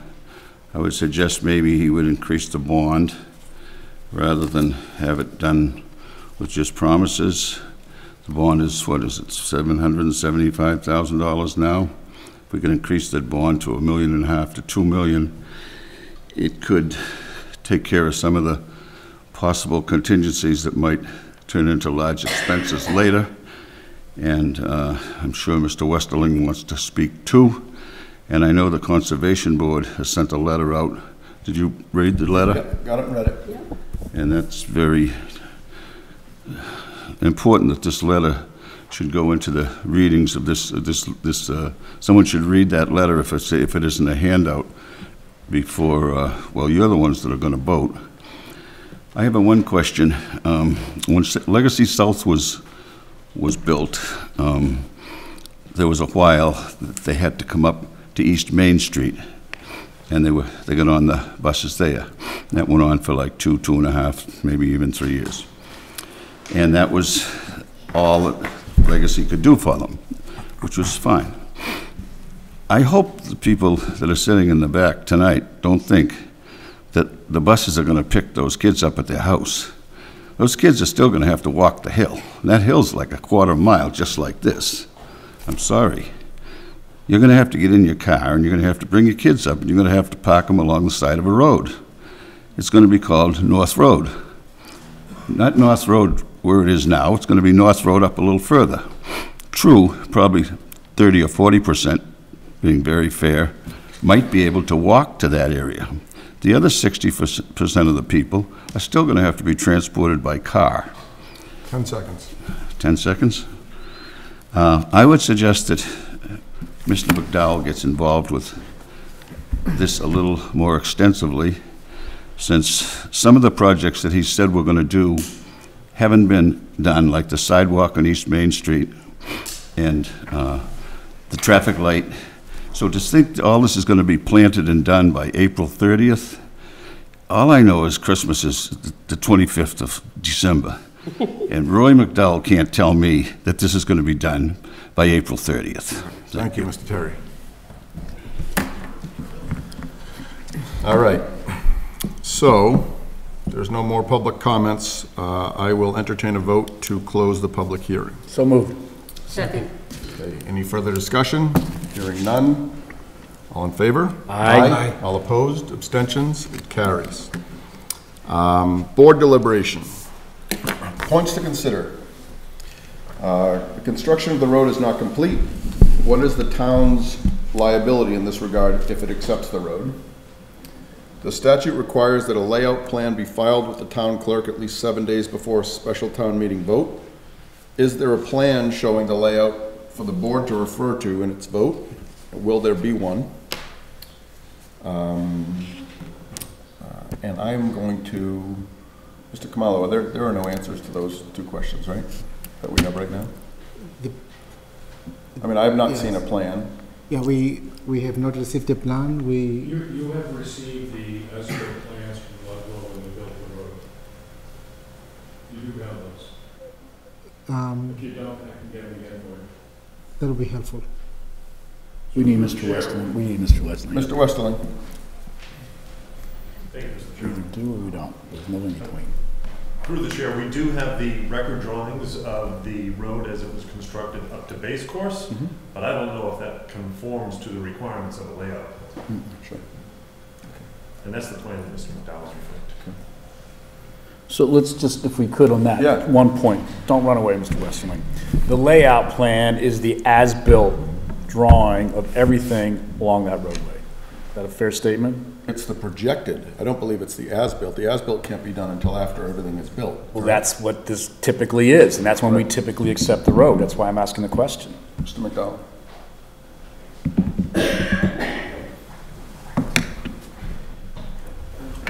When Ludlow built the road, they built everything, sewer, water, gas, sidewalks, base coat paving.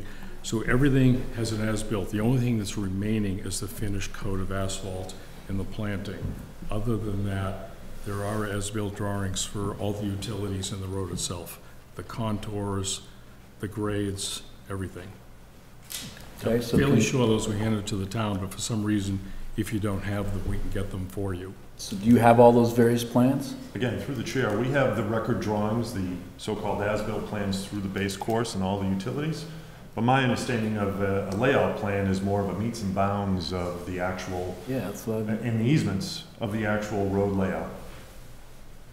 So, yeah, so that's why I'm asking this question, is this, I think there's a lot more to this, and please, folks, don't read into my questions here about where I'm at on this whole thing. I'm just trying to get some facts figured out first. The layout plan that we typically vote and accept at town meeting, we've done forever, has all that other stuff in it. It has the landscape plan that I would know you would do a great job with. But we need all the other stuff. We need all the legal easements. We need everything included in that. We don't have, I'm not aware of anything like that. I will find what you do have, and for whatever reason, what you don't have, we can get you. Quickly? How soon would you like it? It's 8 o'clock now. We got a special town meeting. We have dates. We already had problems I with mean, we dates. can get you what exists. If for some reason there needs to be a survey or something like that, then that's obviously going to take probably a week or so. If it needs a survey. I don't know if it does. I'm not saying that this is your issue or your fault, this No, situation. It is what it is. You know, it's But the old expression, I'm trying to help you, help us type of thing. So I think we're all rowing in the same direction. So the question is, whatever you need, I just need to know what you don't have so I can give you what I have. And if there's something beyond that, I'm happy to pursue it. And I've had many conversations with you about this as well, which is something that I'm going to bring up towards the end of this. Okay. Thank you. Yep. So I've got other questions and comments if I could. So Mr. Ted Stone the chair outlined a process that is typically followed in Hopkinton at the beginning of this public hearing. And you listed various steps along the way and various dates things had to be submitted and various dates things had to happen in advance of the town meeting. Several of those, the timeline for those to happen is well after the town meeting. So as the chief executive officials for the town of Hopkinton, we have a problem in that we want to help, but the process as we have it today, frankly, doesn't allow us to help tonight because we don't have everything sorted out. We don't have this plan. We can't vote on accepting that plan, and many other things. So there's a challenge with that. I'm a little surprised to hear about speed limits. Is the chief of police still here? He is. Chief Lee, this is our chief of police, folks. Does an excellent job on behalf of one of the safest communities in America to live. The safest. The not one of, safest. The safest. Including an arrest yesterday or today, awesome whenever it job was. yesterday. That was I was bringing that up later. Is there a speed limit on Legacy Farms North? I believe it's 30 miles an hour. Is it posted? Yes. Okay, so. But there is a slight problem with it being a private road. It's tough. Can you enforce that speed limit? No. Can we put a radar sign up there saying, folks, it's 30 and you're going 50, We slow can do down? preventive measures. Have we things done like that? We did at the beginning of the school year, and we've had extra patrols up there, especially when it gets a little slick out with the ice and things of that nature. But Okay, so it And sounds we- like we have a safety thing outside this whole discussion, and if there's anything the department can do to increase the patrols, get the flashing sign up there about the speed goes, and let's make sure we have speed limit signs posted across that whole length of road. I've gone up there several times. I don't remember seeing a sign, but I'm usually not looking for it, so. Okay, and then there was another comment a minute ago that the bus will or may not go into the neighborhood itself to pick up the kids. I don't think that that's necessarily the case. I'm not on the school committee, I'm not on the transportation committee within the schools, and I'm not the business officer for the school. But I do think that the buses, likely in a neighborhood of that size, will make their way into some portions of that neighborhood and set up 3 or 4 stops. I don't know. But to say that once we do all this, they're still going to have to come all the way out to the North Road, I'm not sure if we can say that's necessarily the case tonight. So I just don't want to create any confusion out there. We don't know where the bus is going to go. That's the school committees and the school business directors, transportation directors. But in where I used to live in town, which is another neighborhood on the far west side of town, the bus came into that neighborhood even though there were some main roads nearby. So we'll get some facts on that before we go too far. So in general, Mr. Chair, and we're at board deliberation now, or discussion anyway, here's my thoughts. For 300 years, Hopkinton has been developing as a once very rural community, and now it is a bustling Boston suburb. That's a fact, okay? With a lot of great characteristics to it, with great schools, great people, a lot of new people moving to town, a lot of energy, all kinds of really good stuff. But we have a process in place that's built for a town, or a process in place that's been set for a town that's developed over a period of 300 years. Nothing like the development we've seen that we voted on as a community, just so everybody in the room knows. The town made a decision not to buy the land. The town made a decision to let the developer move forward with the development that so many people now enjoy living in. So we knew, the town knew what was coming, but we didn't adjust some of the things that we probably should have adjusted to figure this situation out. I don't think we anticipated this situation, frankly, because I was on the board at the time, Mrs. Kramer was on the board at the time, Mr. McDowell did a great job working with the community back then, and busing and not being able to pick up 75 or 85 kids on a wet, nasty morning like yesterday or today or whatever it was, we didn't talk about it. I know we didn't talk about it. I'm the father of 5 kids. I have 5 kids that have gone through the school system. She's a mother of 5 kids. 6. So 6, sorry, 11 between the 2 of us. And there's all kinds of other kids represented here too through parents. So I think as one member anyway, our challenge is we got to find a way to help you, and I want to help you, but I also have all these laws and these rules that I have to follow as the chief executive officer, or one of them, for the community, or we could create other problems, not only for us, but for you guys and the developer. So that's the conundrum that we're in. I'm all ears and I'm wide open to try and find a solution. I don't know what that is here tonight, but I'm a big believer in life and business, whatever. There's always a solution out there. Sometimes it's painful to find it, but I think we still have to work together to find that solution. I'm not sure if we can pull that solution off at special town meeting, to be very honest with you. I would like to, but I'm not sure we can just yet. If others can figure this out in the next couple of weeks and we can get the deadlines met that we have to meet, and we can get other sort of town council input that allows us to sidestep one or two regulations along the way to make this happen, I would support that, because we as a town for 300 years have developed, as I said, in a way that was controlled and measurable. And then we voted as a town to create a new development, a new, village, if you will, in the community. And some of these things weren't anticipated. So I think that's on all of us to try and resolve. I'd like to find the answer to it. I don't know what it is just yet. So just so you understand where one member's coming from. Mr. Matsula. I think everything Mr. Hurst said is entirely appropriate. I'm deeply sympathetic with this issue, and I want to find a solution. I just don't know if accepting the road is the solution right now. I mean, I think ultimately that's what where we need to be.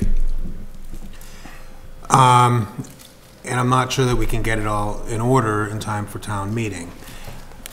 That said, it doesn't mean that we will not keep working on it. And we want you in our face. Keep coming back, because there's got to be another solution.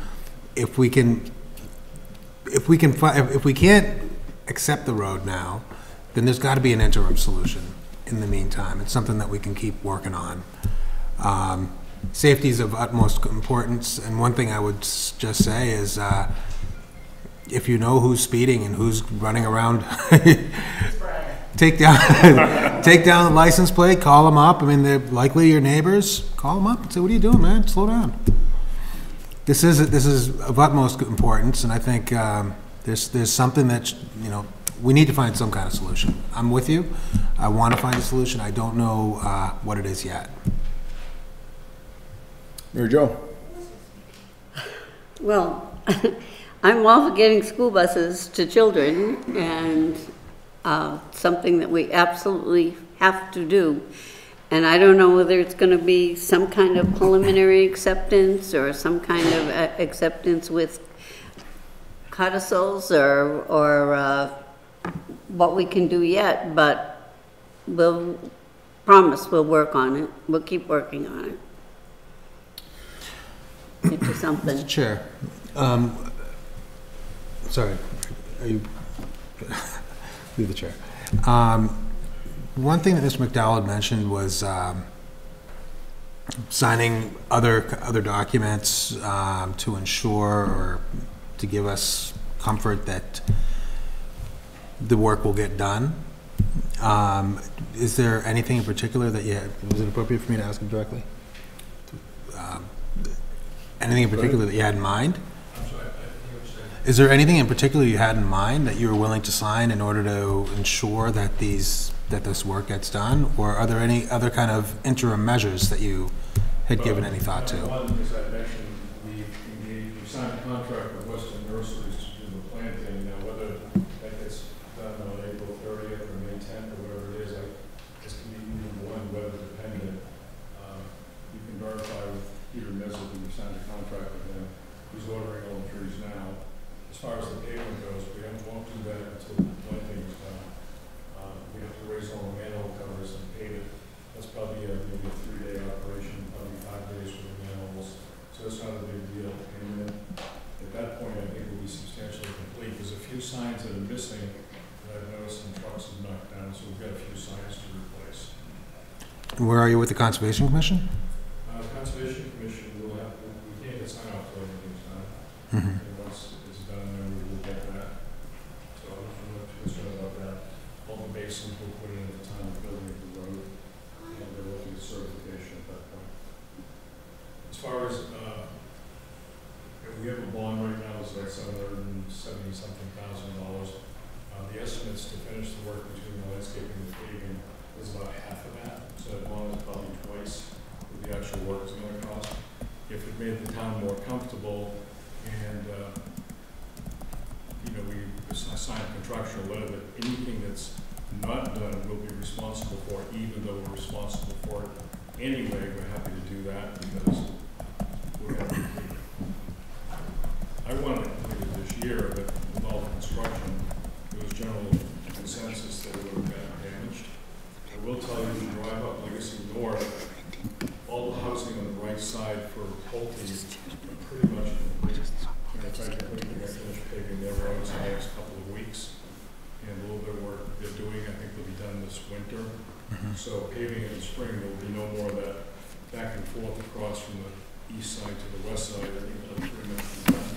The work that they're doing now, they're coming up partially up Legacy North and then turning left, or they'll be going up Phipps at some point. Mr. Hurd? So a couple of other thoughts, and as I'm thinking through some of this, you know, one of the challenges before us tonight, we've closed the public hearing portion, at least for the public input, but the hearing itself is still ongoing because we're in deliberation. But we're, as part of the process of getting ready for special town meeting or annual town meeting, is we would vote to accept the plan, right? You just heard, we don't even have a plan to look at. So how are we going to mechanically do that tonight? I actually think you do have a plan, I just don't know what department has it. I think it's... Yeah, but Roy, in terms of what we're supposed to do tonight, because this is live democracy in action here, I don't have it. It's not on my iPad, it's not iPad, it's not anywhere. So how do we vote on a plan for that? The second thing I would say is perhaps we should continue this public hearing to another date, because we have a couple more meetings before special town meeting, and that could give us some time through the planning board and their process, and maybe some process of ours within the town manager's office, work with Mr. Westerling, work with the developer, and see if we can figure something else out. Because if we vote no tonight, that's a problem at special town meeting, because the mechanics won't have been checked off to get something done at town meeting itself. If we vote, I mean, it would be logical to vote no because we don't have a plan to vote yes on, right? So that's why I would suggest maybe we continue this a little bit. The other thing I would suggest is that we think about, so you folks, the petitioners have submitted a warrant article. And I put my hands up like that because Muriel will know what I'm talking about here because she's a former assistant town moderator. There's 4 corners to that article. And when you get to special town meeting, you're hearing a lot about 4 corners. In other words, the article warns the residents that this is what we're going to talk about for this issue. And you got your debate, dialogue, and everything has to be inside the 4 corners of the article. We can't talk about the Legacy Farms wastewater treatment plant during the debate about the Legacy Farms busing situation. Okay, so you got to stay focused on the article. And then beyond the article, there's the motion. And the motion asks town meeting to make a decision on the topic at hand.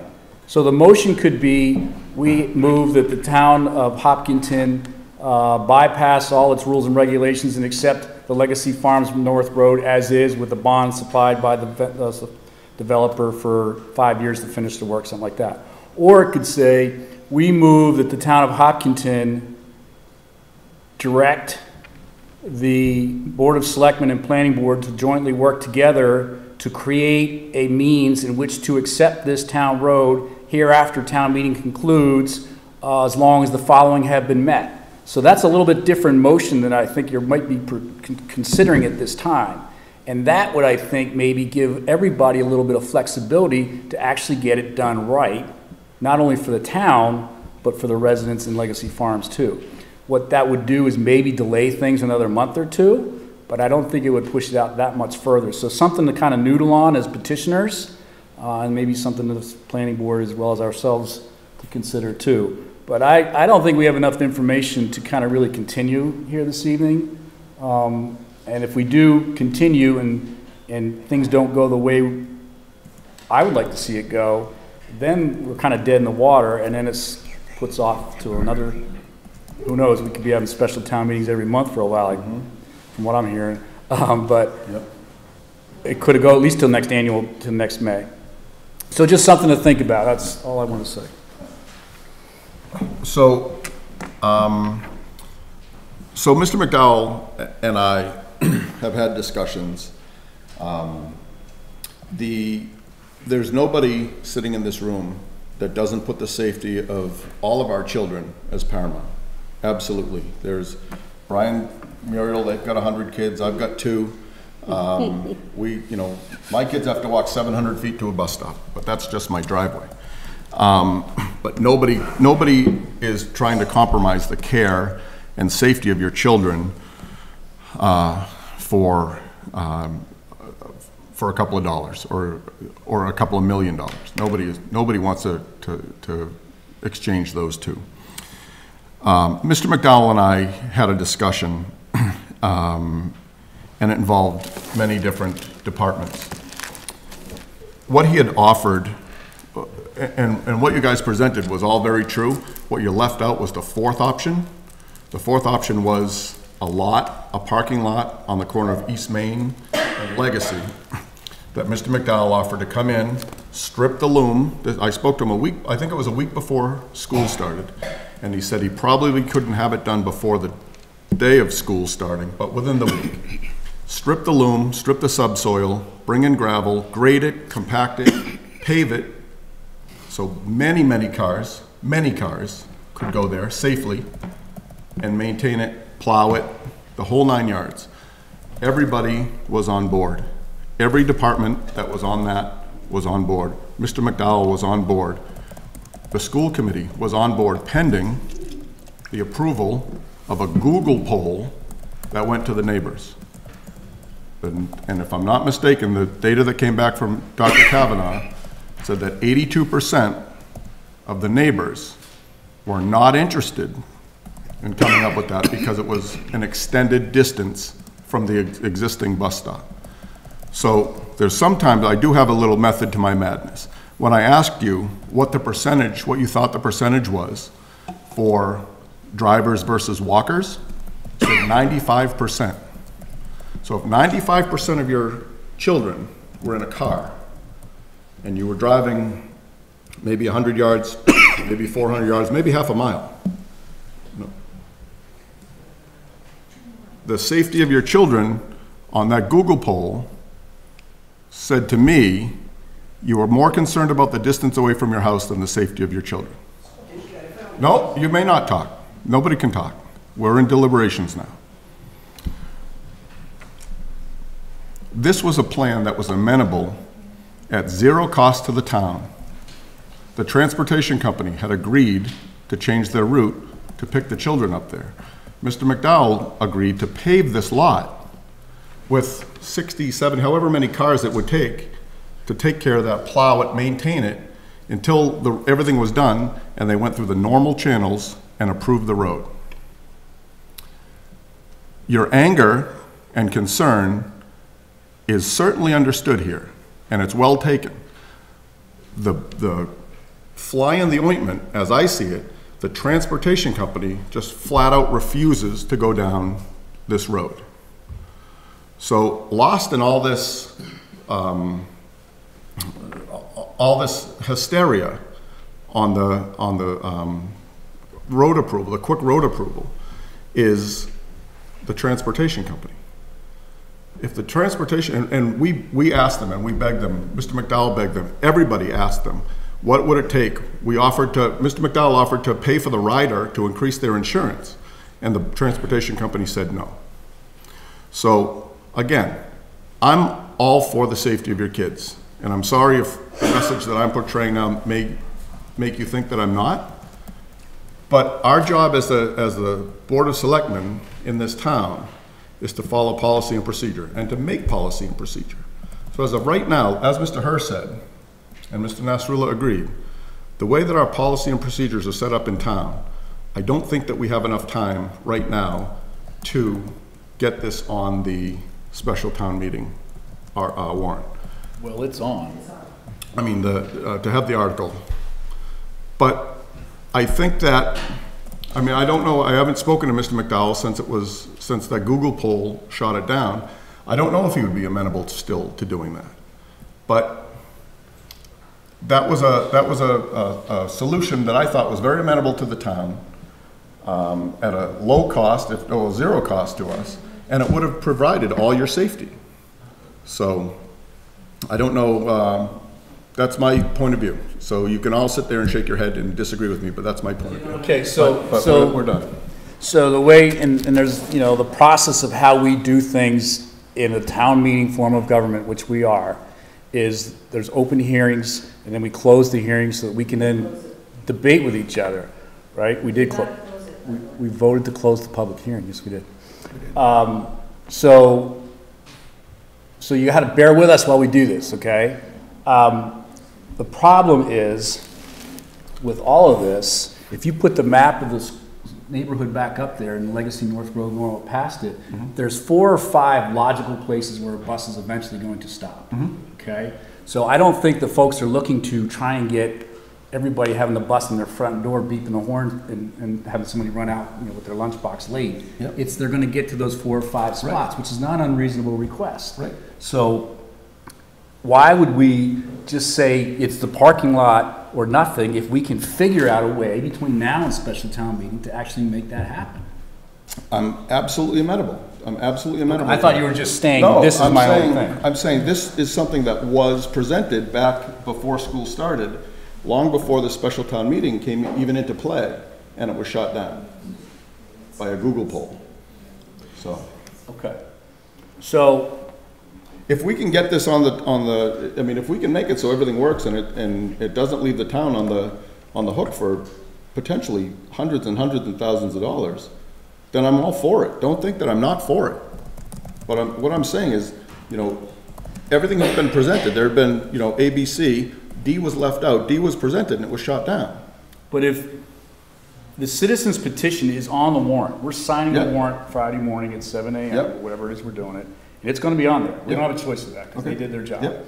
Okay. So now it's a matter of beyond getting on the warrant, the petitioners also have to have a bunch of boxes checked, including the select board doing their thing, before town meeting can say it's in order and can actually have a positive vote to accept, okay? And that's what we're talking about now. So your position is not just the parking lot or anything, or nothing. Nope. But you're just arguing that that was a legitimate. That was there, yep. Interim. Yep. Solution to the problem. Okay. Yep. And maybe that will be discussed on town meeting floor as part of this inside the 4 corners of the article or of the warrant. And if it doesn't go at town meeting, I'm happy to discuss with Mr. McDowell to see if we can get this thing taken care of still to make sure that your kids are safe, if it doesn't go at town meeting.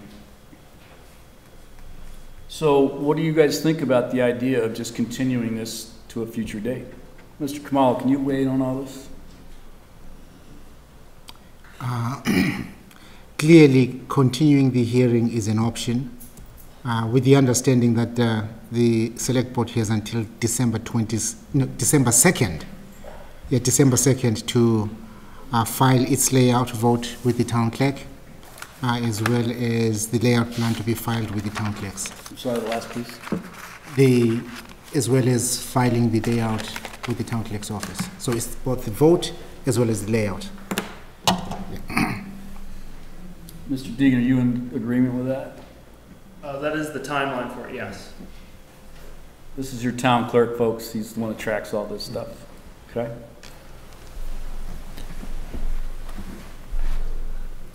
So, to chime in on the question of continuing, I mean, I think that seems to make logical sense right now. Yep. So if there is a chance of getting everything we need before special town meeting, then let's do it.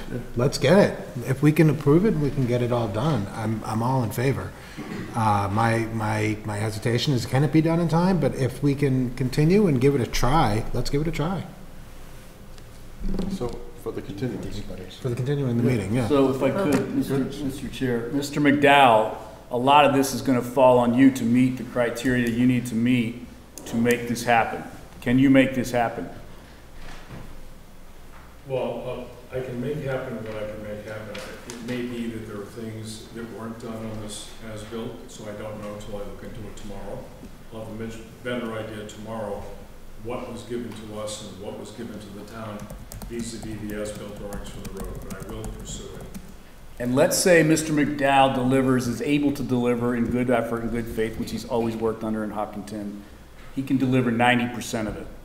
And let's say we can approve somehow some of that, and then we send a special message to town meeting through the moderator that you know, the motion needs to have certain things in it because we couldn't pull it all off, and maybe that would be something that could work, and then we could really get this thing going. So I have hope that we can figure it out, but I again look to Mr. McDowell. He has to kind of meet his obligations as best he can, and then Mr. Westerling's got to get the rest of it sorted out in his mind and with town council, and then get it in front of us as soon as possible.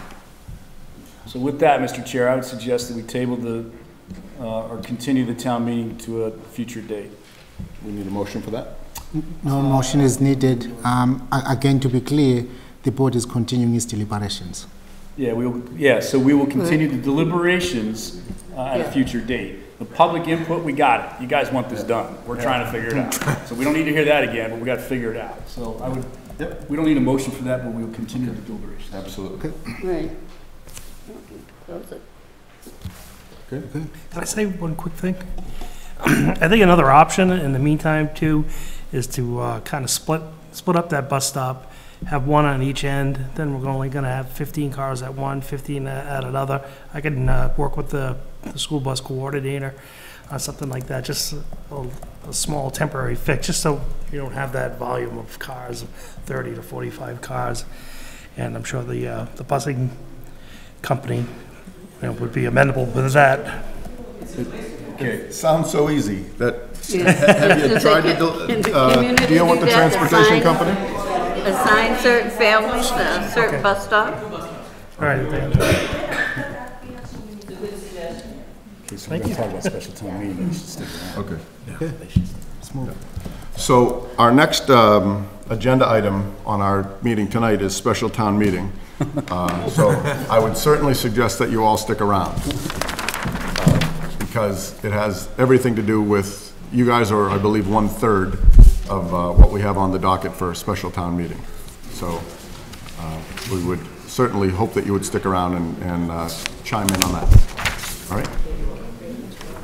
All right, so for the first time in my chairmanship, we are behind schedule. Yes. So now, the select board will consider matters and articles regarding the special town meeting on the December 9, 2019 special town meeting. Mr. Kamala. Yeah, through the chair, this is purely an administrative update. Just want to remind the public that the special town meeting warrant closes November 21. To date, we have received the following articles. Number one, there is a citizen petition regarding the Main Street Corridor project with two components. One, rescinding Article 47 vote from 2018. Second piece is a request that town meeting direct the select board to cease all work relating to the Main Street Corridor project. The second petition is the one that the board just discussed. This is in relation to Legacy Farms North Road. We have also received 4 articles from the school department. The first is requesting a sum of money to complete the feasibility, schematic design, engineering, and related services for the renovation, alteration, and associated improvements at the Hopkinton High School.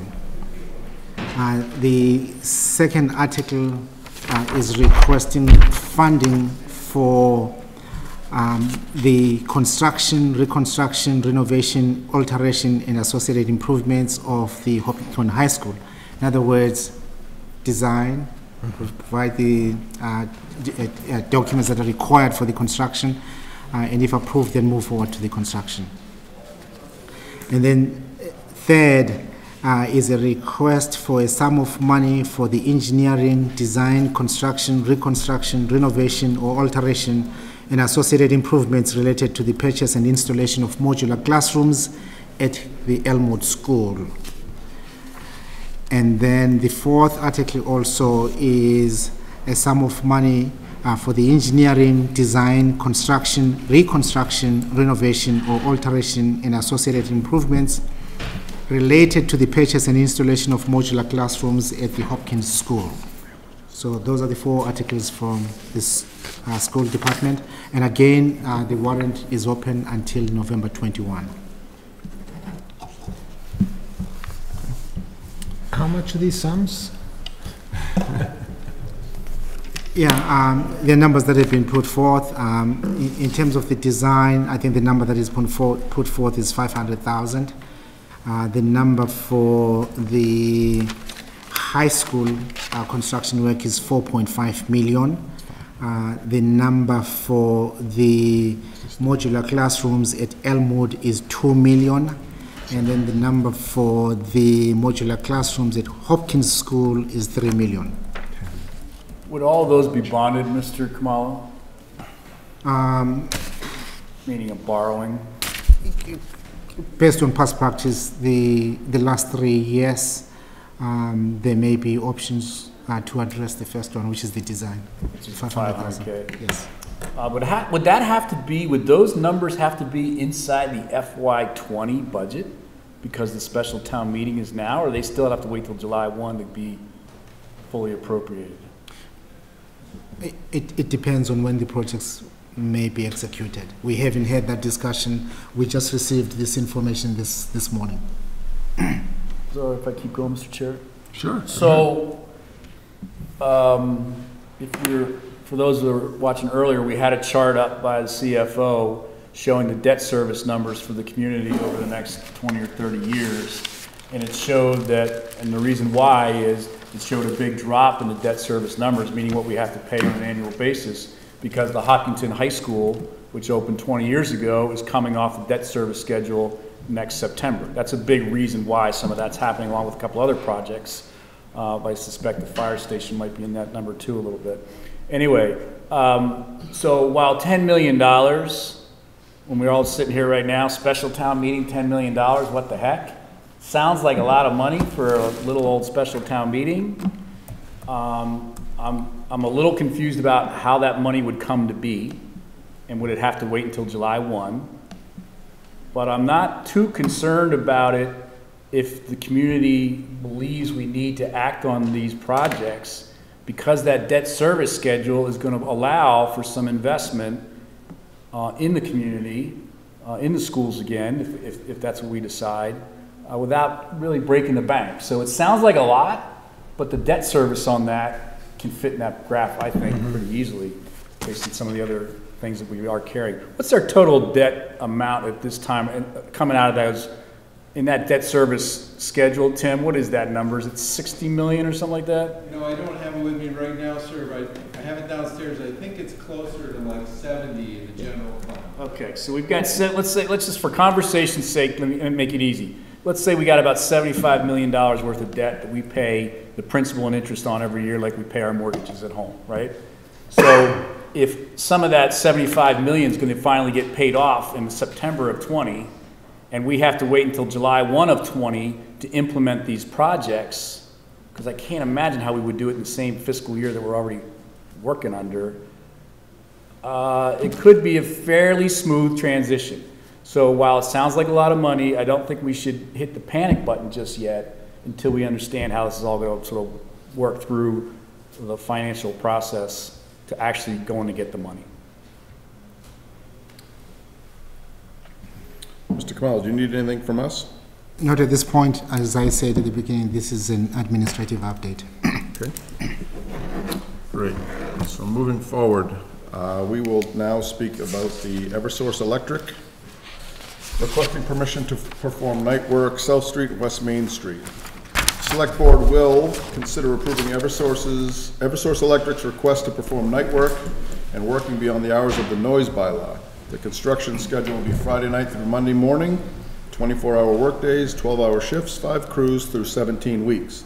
The Town of Hopkinton's DPW issued a notice of hearing in order to show cause why permits should not be suspended or revoked on August 2, 2019 to Eversource Energy and United Civil, Inc., the holders of a consolidated town road opening permit and trench safety permit. Following a formal hearing, the town manager, as hearing officer, concluded that Eversource and United Civil violated applicable provisions of the town's street opening permit terms, conditions and policy, Mass General Law, Chapter 82A and 520 CMR 14.00, on 2 occasions while excavating that, subject to compliance with certain conditions before recommencing excavation, the suspension of work pursuant to the permit should be lifted and the permittees allowed to complete their excavation in connection with Eversource's transmission line project. And that the hearing officer's decision be shared with the Select Board for filing and reference with respect to future applications for permits or other legal authorizations from Eversource. and United Civil. The proposal reflects agreement between DPW Director and Eversource on the way forward. So we will consider a request from Eversource, blah, blah, blah, blah. Mr. Khumalo. Yes, through the chair, as you read in the introduction of this particular item, we are here because there was a suspension of the work that Eversource was performing on South Street. And as part of resolving that issue, Eversource was found at fault. We also requested that the decision be referred to the Select Board for your record and also for consideration in future discussions of similar matters with Eversource. In addition, we also felt that the work should proceed, and to that end, there were several meetings between Eversource and the DPW Director, resulting in the proposal that is before the board tonight. Mr. Chairman, members of the board, Mr. Khumalo, thank you very much for the invite for here tonight. My name is Jack Lopes with Community Relations at Eversource, and I'm with Sean Lozier, also from Community Relations. As mentioned on the article, if I could just make one quick correction on that article that was read. You had mentioned about transmission lines. They're not transmission lines, they're distribution lines. It's the lines that actually feed the businesses and the residences within the town. The transmission lines are the high voltage lines. So it's a different voltage. We are here due to the suspension, like it was mentioned, and we've worked with the town on a correction for that, and that's what we're here today to see if that correction would be approved by the board, and we could continue with this project next spring during regular construction season. I'm also here with United Civil, our contractor that's doing the work out there, so any questions, any concerns, issues that you have, please let us know. Sean, are you United Civil? No, sir, I'm with Eversource as well. We got United Civil. United Civil, were they the ones that that caused the suspension, I mean the penalty? Correct. Was this the thing with the plates? Yes.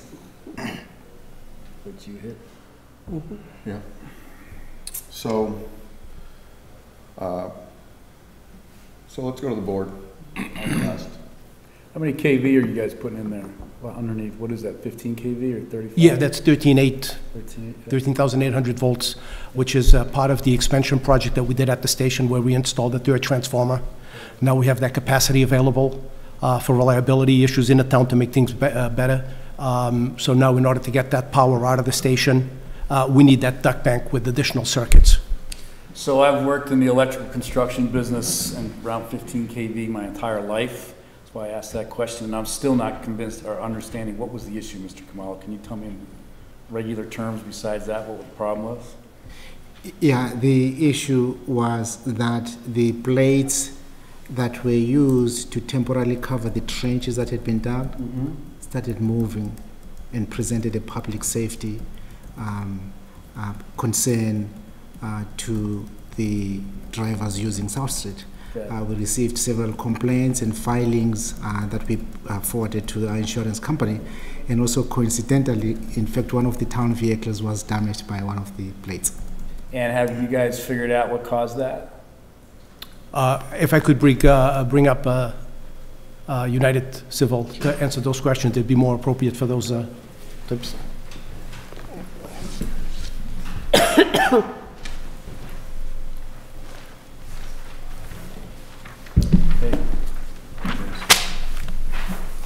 How you doing? So the plates were moving, guys? Yes. And have you figured out why? Yeah, we have. You know, there was a few different scenarios on why they moved. I think one of them, you know, we have engineered plating designs for all of our excavations that are based on traffic flow, weights of vehicles, so on and so forth. We believe that the two incidents when it happened were likely overweight vehicles going at excessive speeds beyond what we anticipated. We've since had engineers take a look at our drawings, made a much more robust design for our road plates. We recessed them. We were actually able to use that design on Main Street successfully to finish the part that was in the, is it? The MDOT right away. MDOT right of way without issue. But, you know, certainly we got off to a rocky start, not anticipating the amount of load that was going to get hit by these plates. So she's got a very small, little economical car, very conscientious about the environment, and it moved on her. Yeah, So, I got a big bump.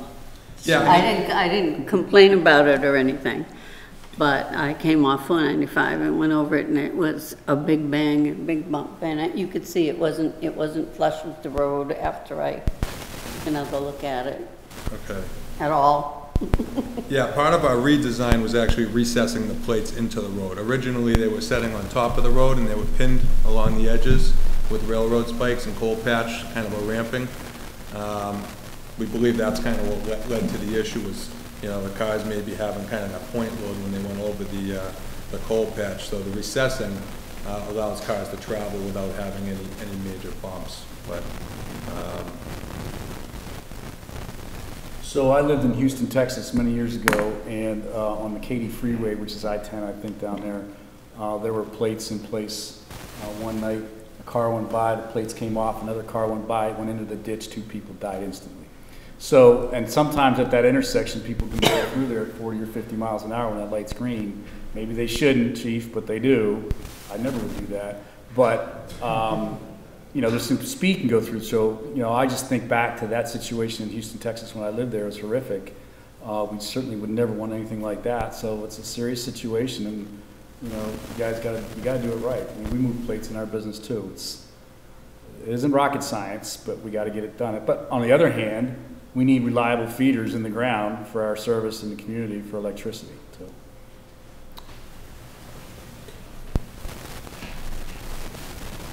Question really for Mr. Westerling. Are you satisfied with the solutions and everything they've come up with? Sure. Through the chair. Turn that mic there towards you. Thank you very much. Through the chair, the challenge was for Eversource and United Civil to come forward with a design that did not rely upon steel plates, and they did come forward with 2. One of those was to construct and maintain jersey barriers around the construction site for the entire duration that they were in that particular trench, which the police department and the DPW and the fire department rejected out of hand. The one that they're proposing now is that they will start construction on Friday evening, work 24 hours per day until Monday morning, and have the entire trench protected and barricaded. And by Monday morning, they'll be able to pave it. So no steel plates will be involved. That will also reduce the construction period from a 50-week period, which would have had the barricades around, to a 17-week period. So that's the one that we are endorsing. The reason that they're before the select board this evening is to be able to work nights through the weekend. I'm good. So, Mr. Kamala, when the issue at hand was identified, who was it brought to? From you, from the town? It was brought to whom? Eversource or United? Both. So how were the people that were guilty of causing this issue, how did they receive that and how did they react to that? In fact, part of my considerations during the hearing was the fact that in all the instances, these problems were brought to Eversource and the contractor's attention. They responded immediately, though in an unsatisfactory manner. Right. Yeah. Is this also the job that they started on the wrong street? No. There's only 2 streets, and I don't think that was. Mr. Westerling? Wasn't there excavation done on Lumber Street? Lumber Street. That shouldn't have been? Through the chair, or to the chair, that was done on West Main Street outside of the Mass DOT section. So they had a cease and desist order from the town to not work on town roads, but they did work at the intersection of Lumber Street on West Main Street, right in front of where the Starbucks is. Yeah. And Mr. Westerling, yes. So the concept of those plates, those steel plates with railroad spikes into cold patch. How does cold patch, now I don't know, I'm just a nurse, but how does cold patch hold up to shock absorbing, or how does it anchor in comparison to like a poured concrete? Or would you say that a railroad spike through a metal plate would stop this from happening on cold patch, not on hot top, on cold patch? To the chair, that's what was employed on the construction sites, and it was not effective. In fact, one of the steel plates, as was described earlier, fell into the excavation. Right. So I kind of know all this stuff, and I'm okay with human error. I'm always okay with human error. If people make an honest mistake, I'm fine with that. What I'm not fine with is, once it's identified, the deflection, saying that it wasn't me, it wasn't my fault, it was someone else's fault, and doing that.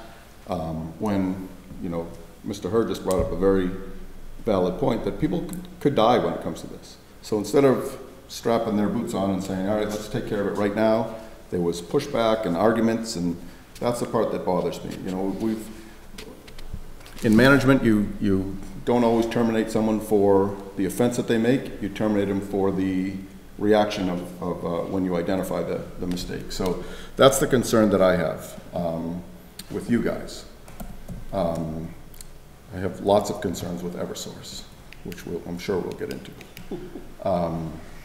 But if what you're saying, Mr. Westerling, I waited for you to sit down.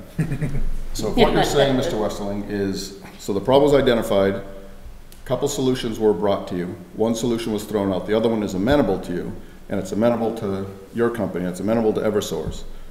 Is there a reason why we wouldn't approve this tonight? Mr. Chairman, I do not believe there is a reason to not approve it.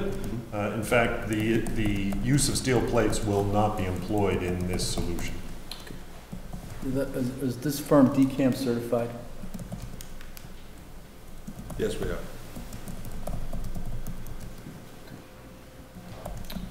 So, Mr. Kamala, what do you need from us? A motion from the board to approve Eversource Electric's request to perform night work and working beyond the hours of the town's noise bylaw.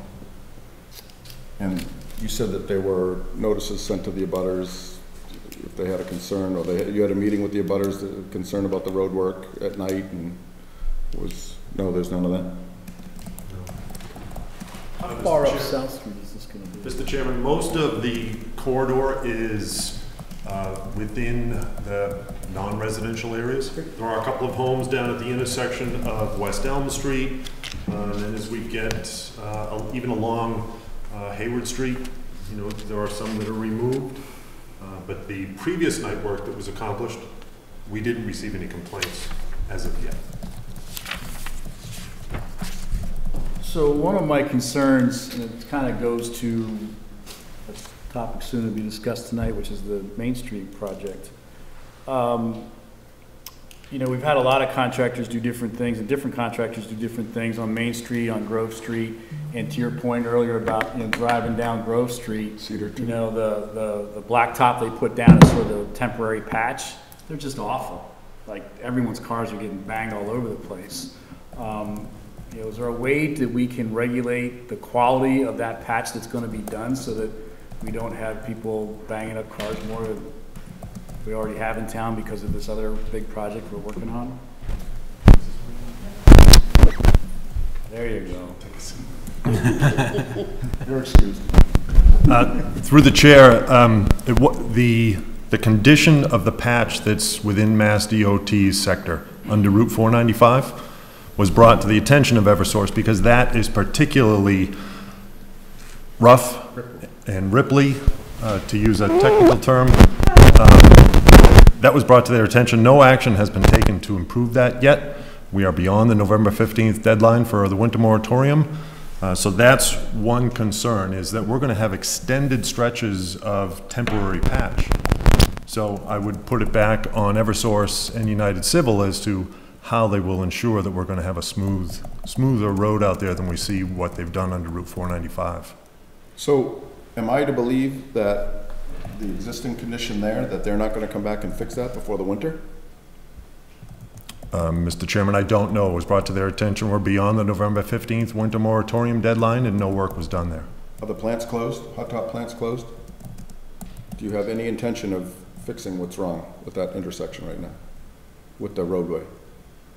The way that item was left was that Mass DOT was going to let us know if they had an issue with the condition of the pavement.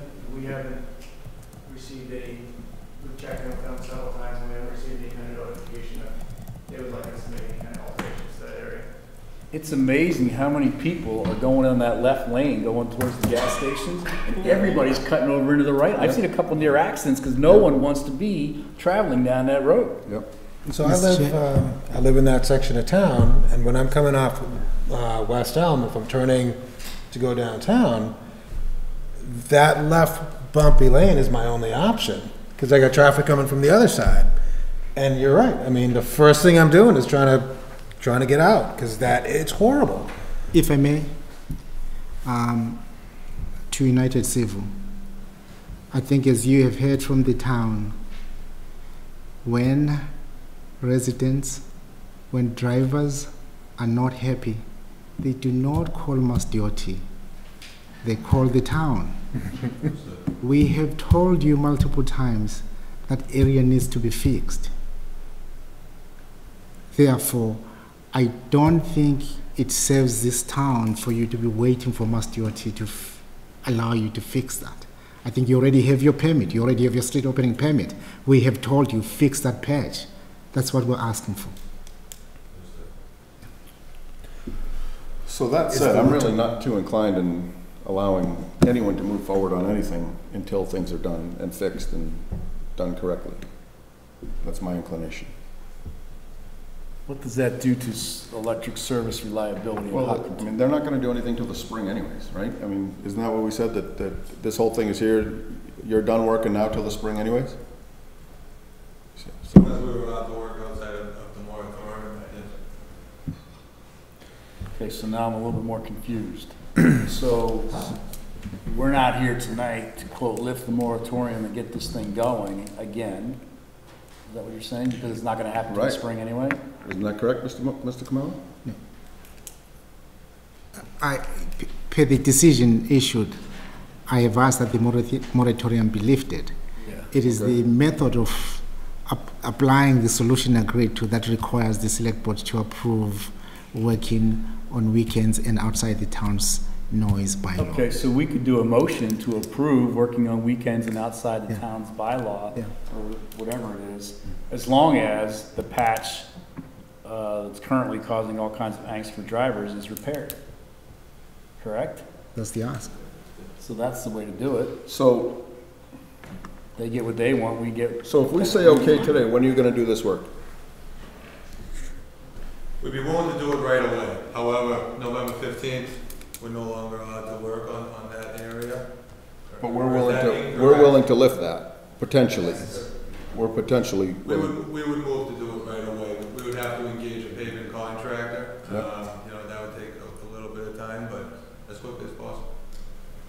Through the chair, the winter moratorium, the DPW, the Director of Public Works, we work with contractors to allow them to work as late as they can into the season, as long as weather conditions are favorable and hot mix is available to patch the trench.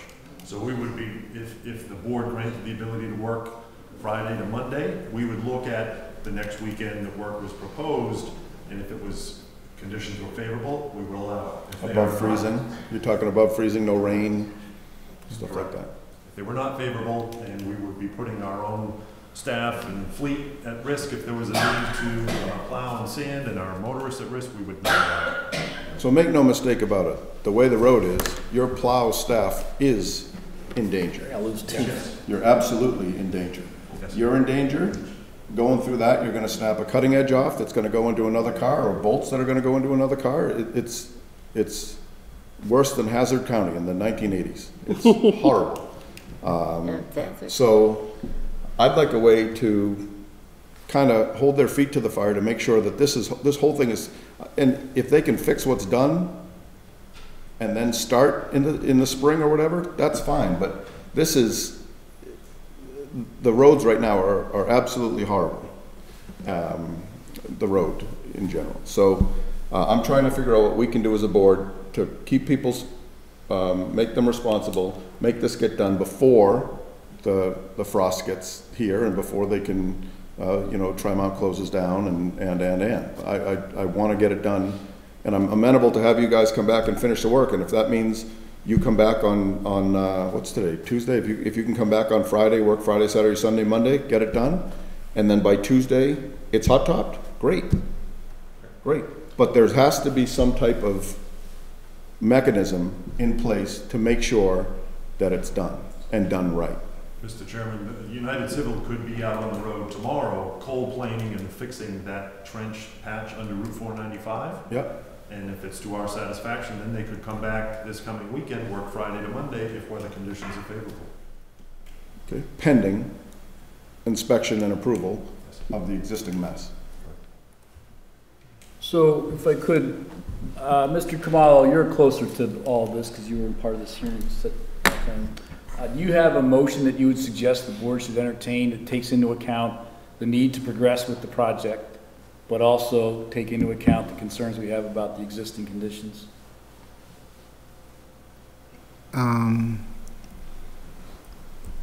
Yes, it is possible to construct a motion. However, through the chair, I do have a question for United Civil.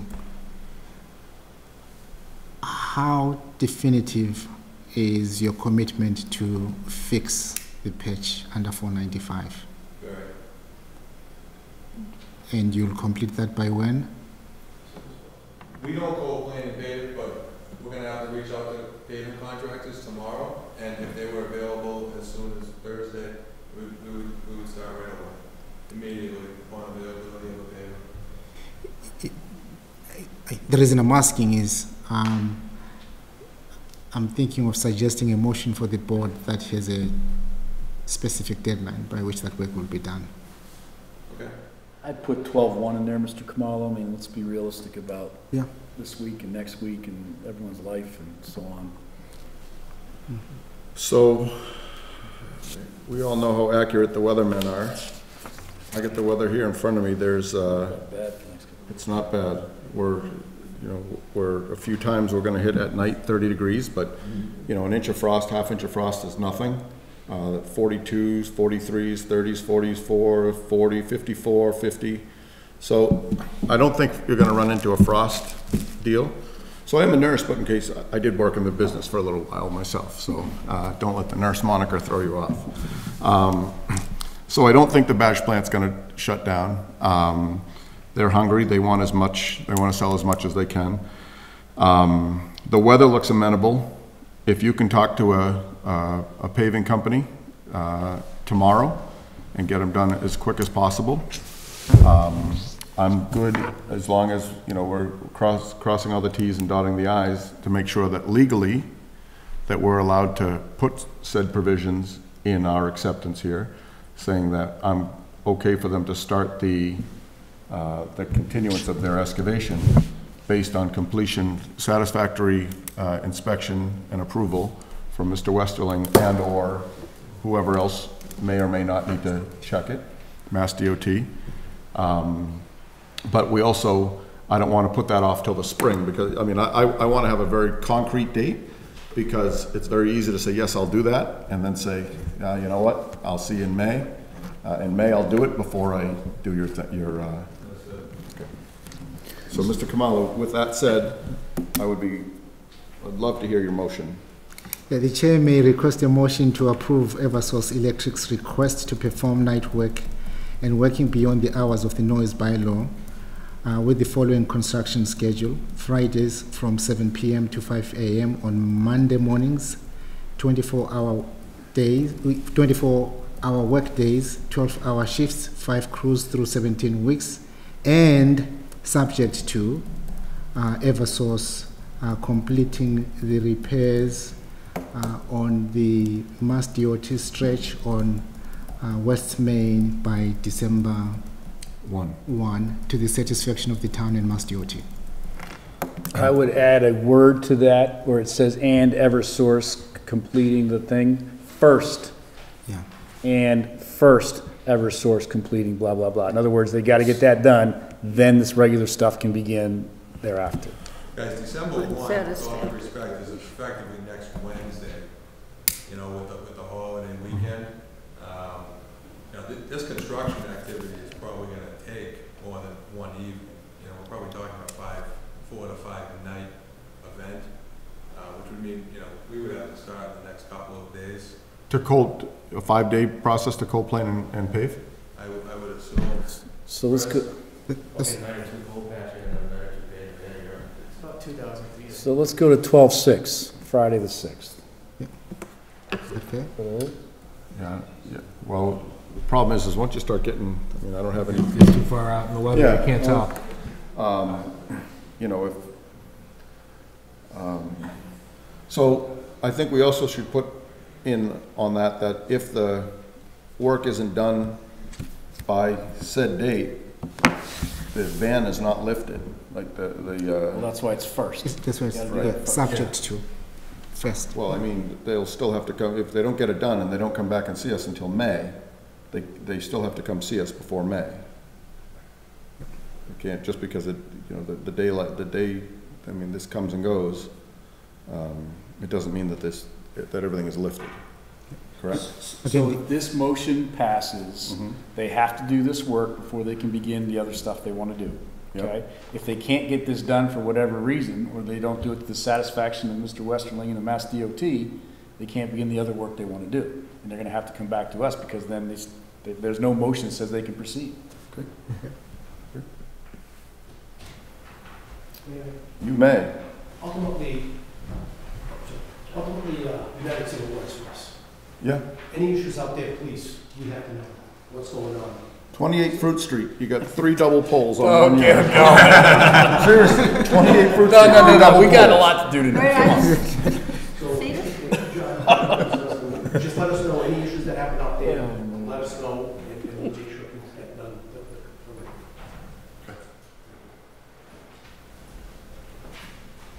I'll make that motion. I'll second it. Any further discussion? All right, nope, no further discussion here. All in favor? Aye. All opposed, abstained, carried. Okay, thank you.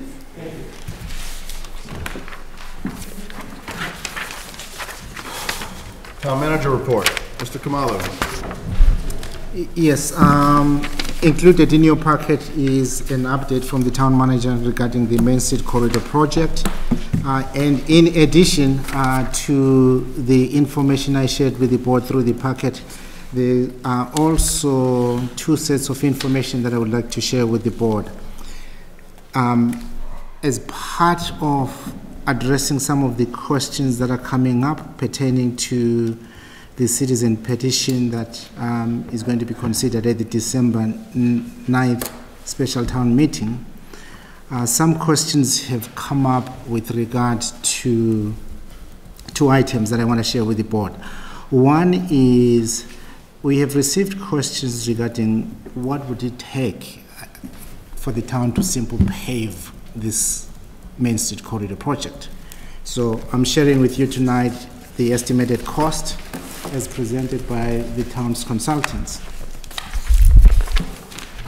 So this is from VHB, the engineering firm? Correct.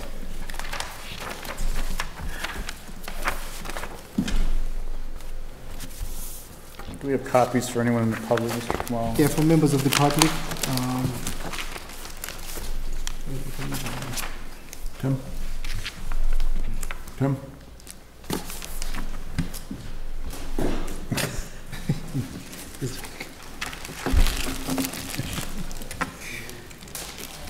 Ariel?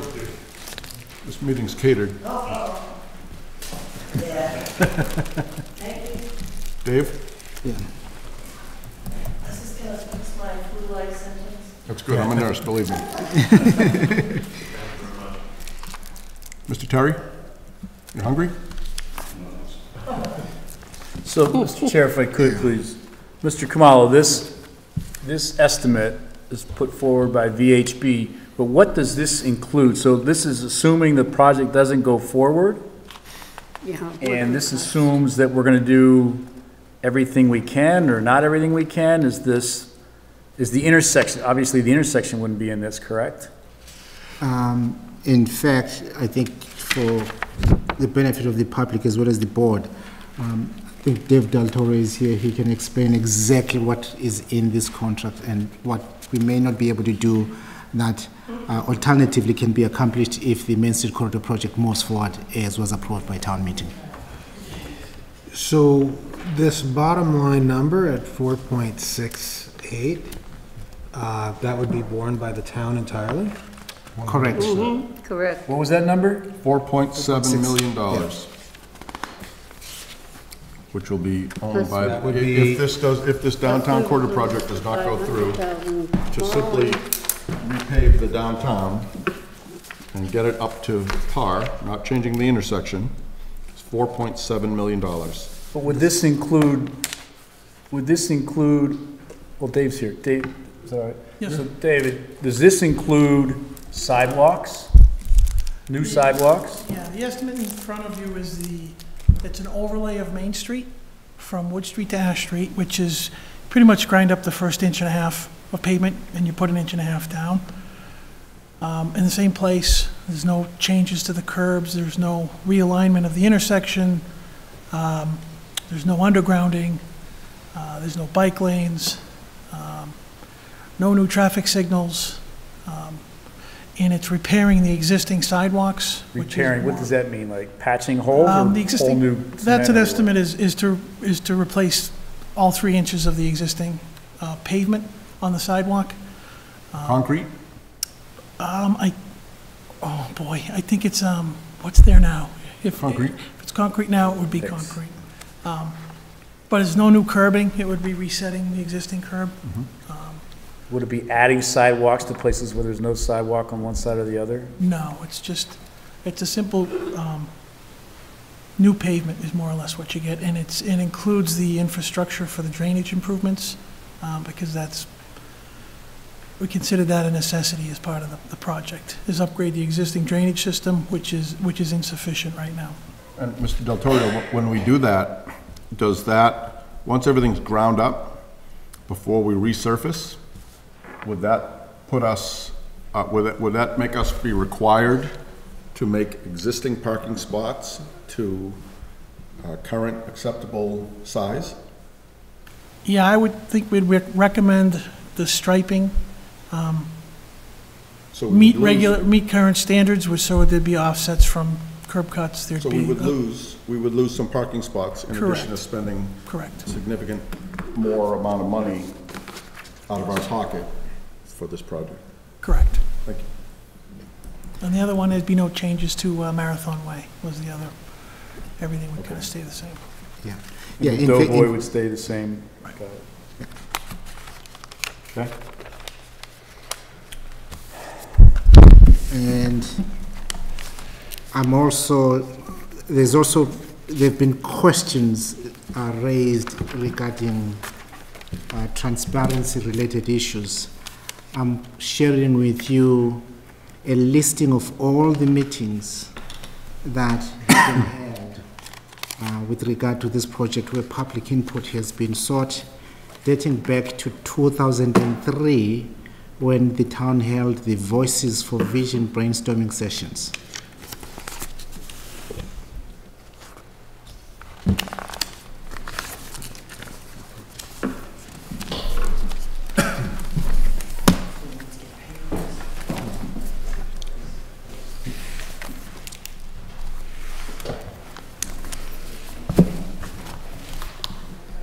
So these are all the meetings that have been held, that have been publicly posted and held in conjunction with the downtown revitalization project? Yes, and other efforts that have been held to gather input from the public. In addition, there have also been questions regarding the bike lanes, and I have 2 documents that I want to share with the board and the public. This is the visions of... Hang on, I'm sorry, Mr. Yes. Kamal, if I could, Yeah. please. So before we get into other documents, I'm a little, so in This says in October of 2009, the town submits a project need form to Mass Highway. Is that similar to a statement of interest by the school department and Board of Selectmen for a new school? Is that like a kickoff process for state funding or something? Yes. Yes. You state the problem, you state what the need is, and So that was the initial step. It appears that would be the initial step with the state to get the funding, the TIP funding. Is that a fair statement? correct. And that's in 2009. Who was the Conway School of Design Public Forum? It's the Conway School of Design that was brought in by the town. And in fact, they were also responsible for developing the two documents that I want to share with the board.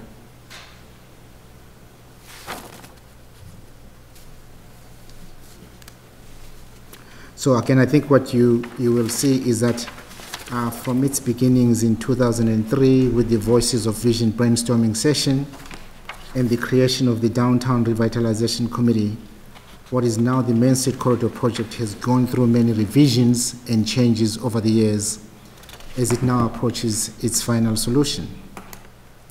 The document I shared with you lists some of the major milestones, including the creation of multiple committees, public and town board meetings, consultant reports, community outreach events that have been compiled to show the significant effort made to involve the Hopkinton community in the plans for the project.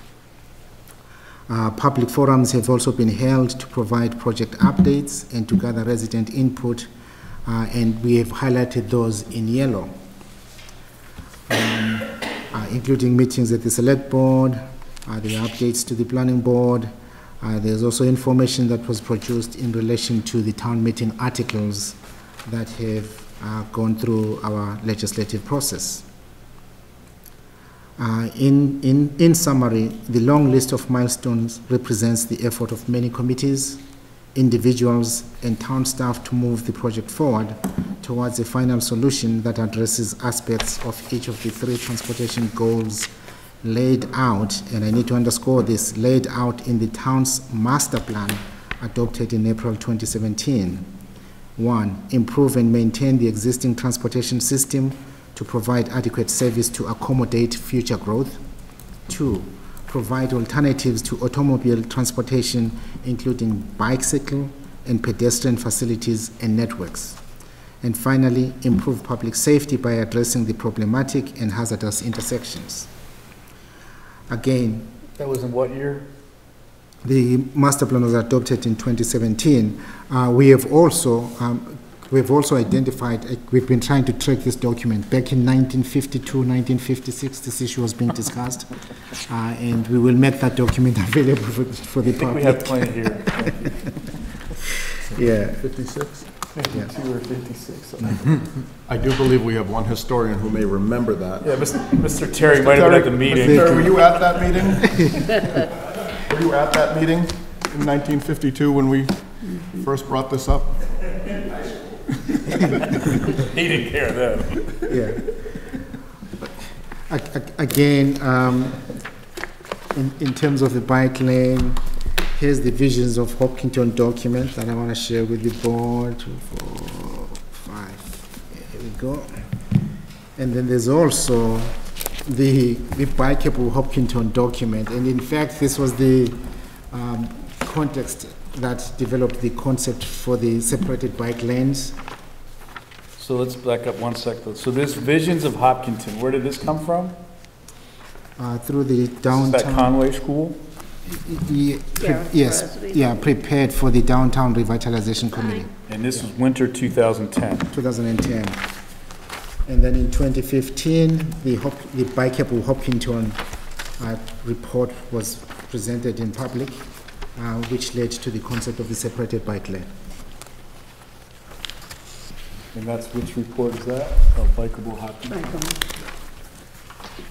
And these were all published at, obviously, various times. You guys all have one of these? Yep. An extra.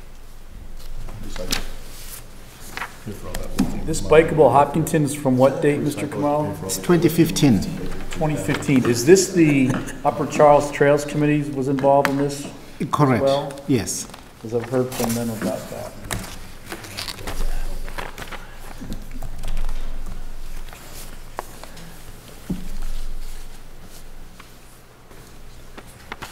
So, do we have copies of these reports for the public? I believe so. Okay. Is this all Within the next couple of days. It's all on the town webpage somewhere. Yes. Yes. It's not on Yeah. the clear cut. Yes. So is this information that would be in order to present at the special town meeting, or?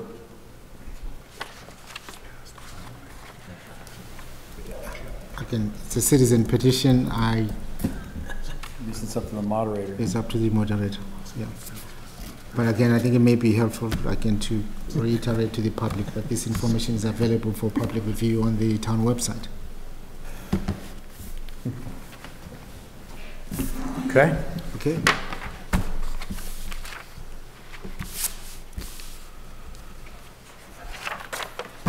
That's it. All right.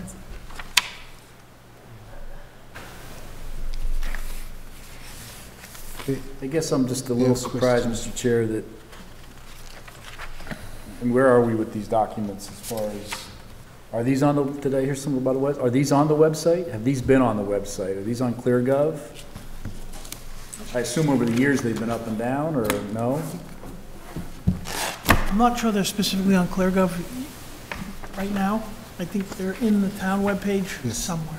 But in the years they were out and these were circulated. Oh, in the yes. community. Certainly. I remember the visions of Hopkinton. I don't remember the bikeable Hopkinton, honestly. In 2015, we were on the board, because this was brought also Might have been on to a vacation select board that year. meeting. Yeah. Okay. Yeah.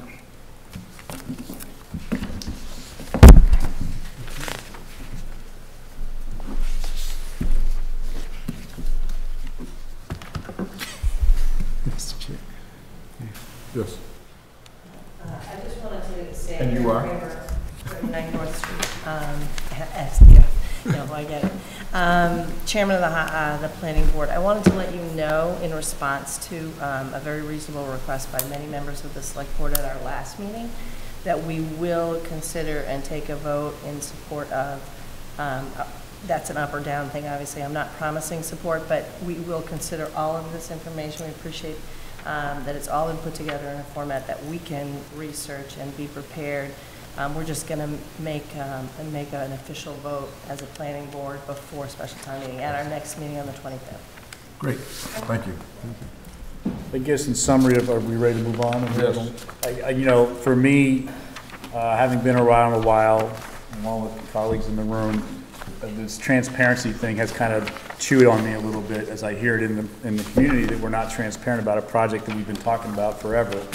And then to see this, it's a little bit overwhelming because I kind of looking through here going, I remember that. I'm looking back at sort of my life here the last 15 years. There's been a lot of transparency in my view, looking at this. I assume we can click onto these things if there's an electronic document? Correct. Can we get, Yes. can you circulate an electronic document to the board and make that available to the public? Because if you can click on this, then I don't have to go find another piece of paper, right? Yeah, we're working on it. There's links to videos of the meetings, and there's links to sign-in sheets and everything else. So That would they be are very, active. that would be very helpful to help the community understand that, in fact, their town government has worked hard to put it out, that this is what we're working on. Okay, thank you. Any other board members have anything on that? Yeah. No? Mr. Kamala, moving forward? Yeah, I think the take from tonight's discussion is that the board is encouraging us to distribute this information as widely as possible, including doing press releases. I would think that we should get this out to our friends. Post haste. In the media, sure. Yeah. More Is that it? That's all. All right. Where's my sheets here? What about a budget update? Yeah, budget update. I wanted to let the select board know are getting a good sense as to what the budget might look like. We have received the budget submissions from town departments. We've also received indications from our school colleagues as to what their budget might look like. Great. Thank you, Mr. Kamala. Okay. Liaison reports. I attended the school committee meeting the other night. During their budget discussion for a few minutes, I got to listen in. Growth in the schools continues to be at a very vigorous pace. We have great schools. Those schools are doing a great job with the children of Hopkinton, and they're producing great candidates or graduates that are great candidates to go on to college or do other things in their life as they so choose.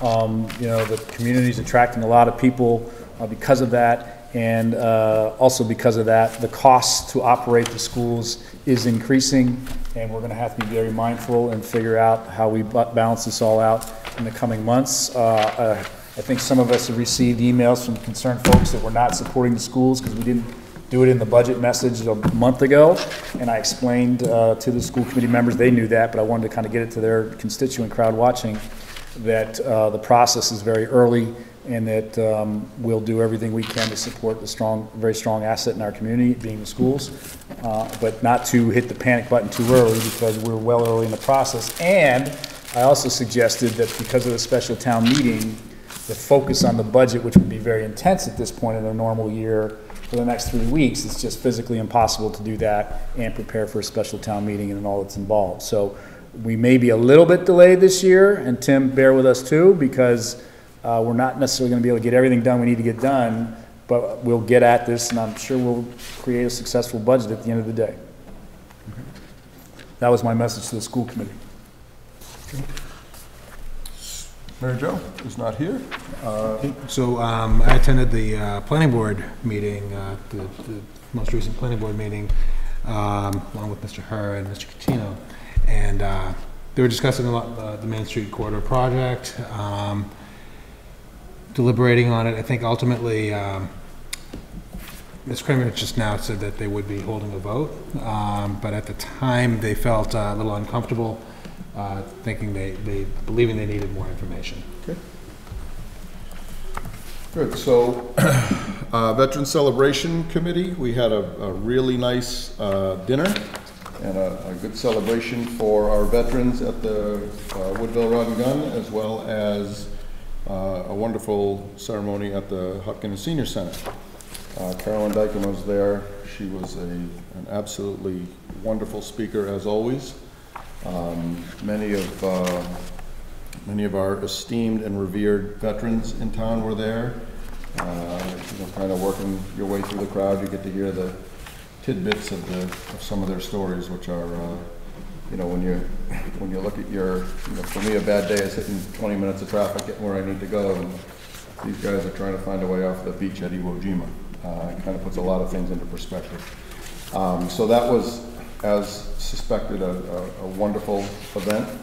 Last night I attended the Elementary School Building Committee meeting for the Marathon School. We are close to getting all our final bills done in and paid, and our lead certification taken care of, and we'd be able to, at some point, I hope to be able to give you an exact to the dollar number of how much under budget we were. I believe it's in the realm of $2 million.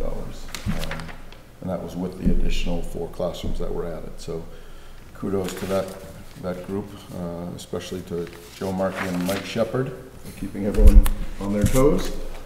And open space, we met the other day and I didn't go because I was stuck in traffic in Maine. So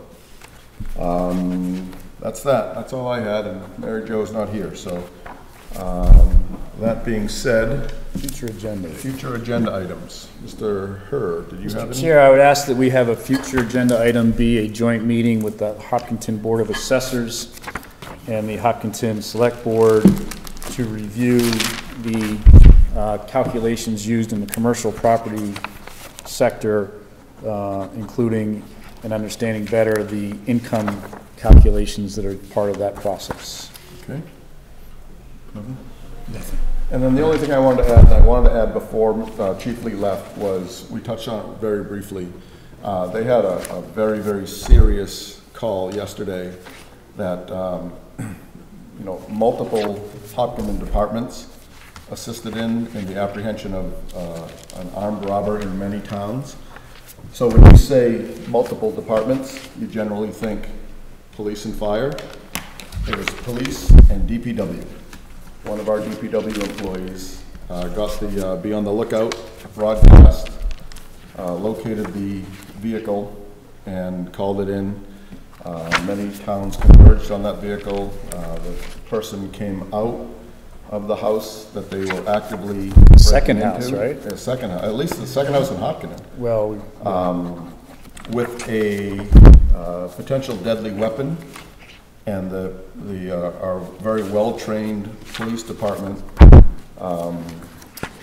took care of the issue without using lethal force, which was absolutely wonderful. And I would not have cited them had they used lethal force, but they didn't, and that just goes to show how well trained they are and what an absolutely wonderful police department we have here. So, you know, it's nice to be able to hear stories like that in society when it's so quick to point fingers and say, we won't get into that. But they did a really, really good job, and they should be very, very proud of themselves. I know that we are. I will reach out to the DPW employee who was kind of paramount in that apprehension and thank him personally. And I wish Chief Lee was here to take some of the accolades. So I told him the job that his department did was, you'll love to hear this, clearly outstanding. I saw that, thank you. I saw that, I was going to reply, and I'm like, nope, I'm not going to reply. So, yes, so that's all I'm going to say on that. I believe we're all set. I will entertain a motion to adjourn. So moved. Second. Okay, any further discussion? Hearing none. All in favor? Aye. All opposed, abstained, none, that carries. Thank you, have a good night. So, Mr.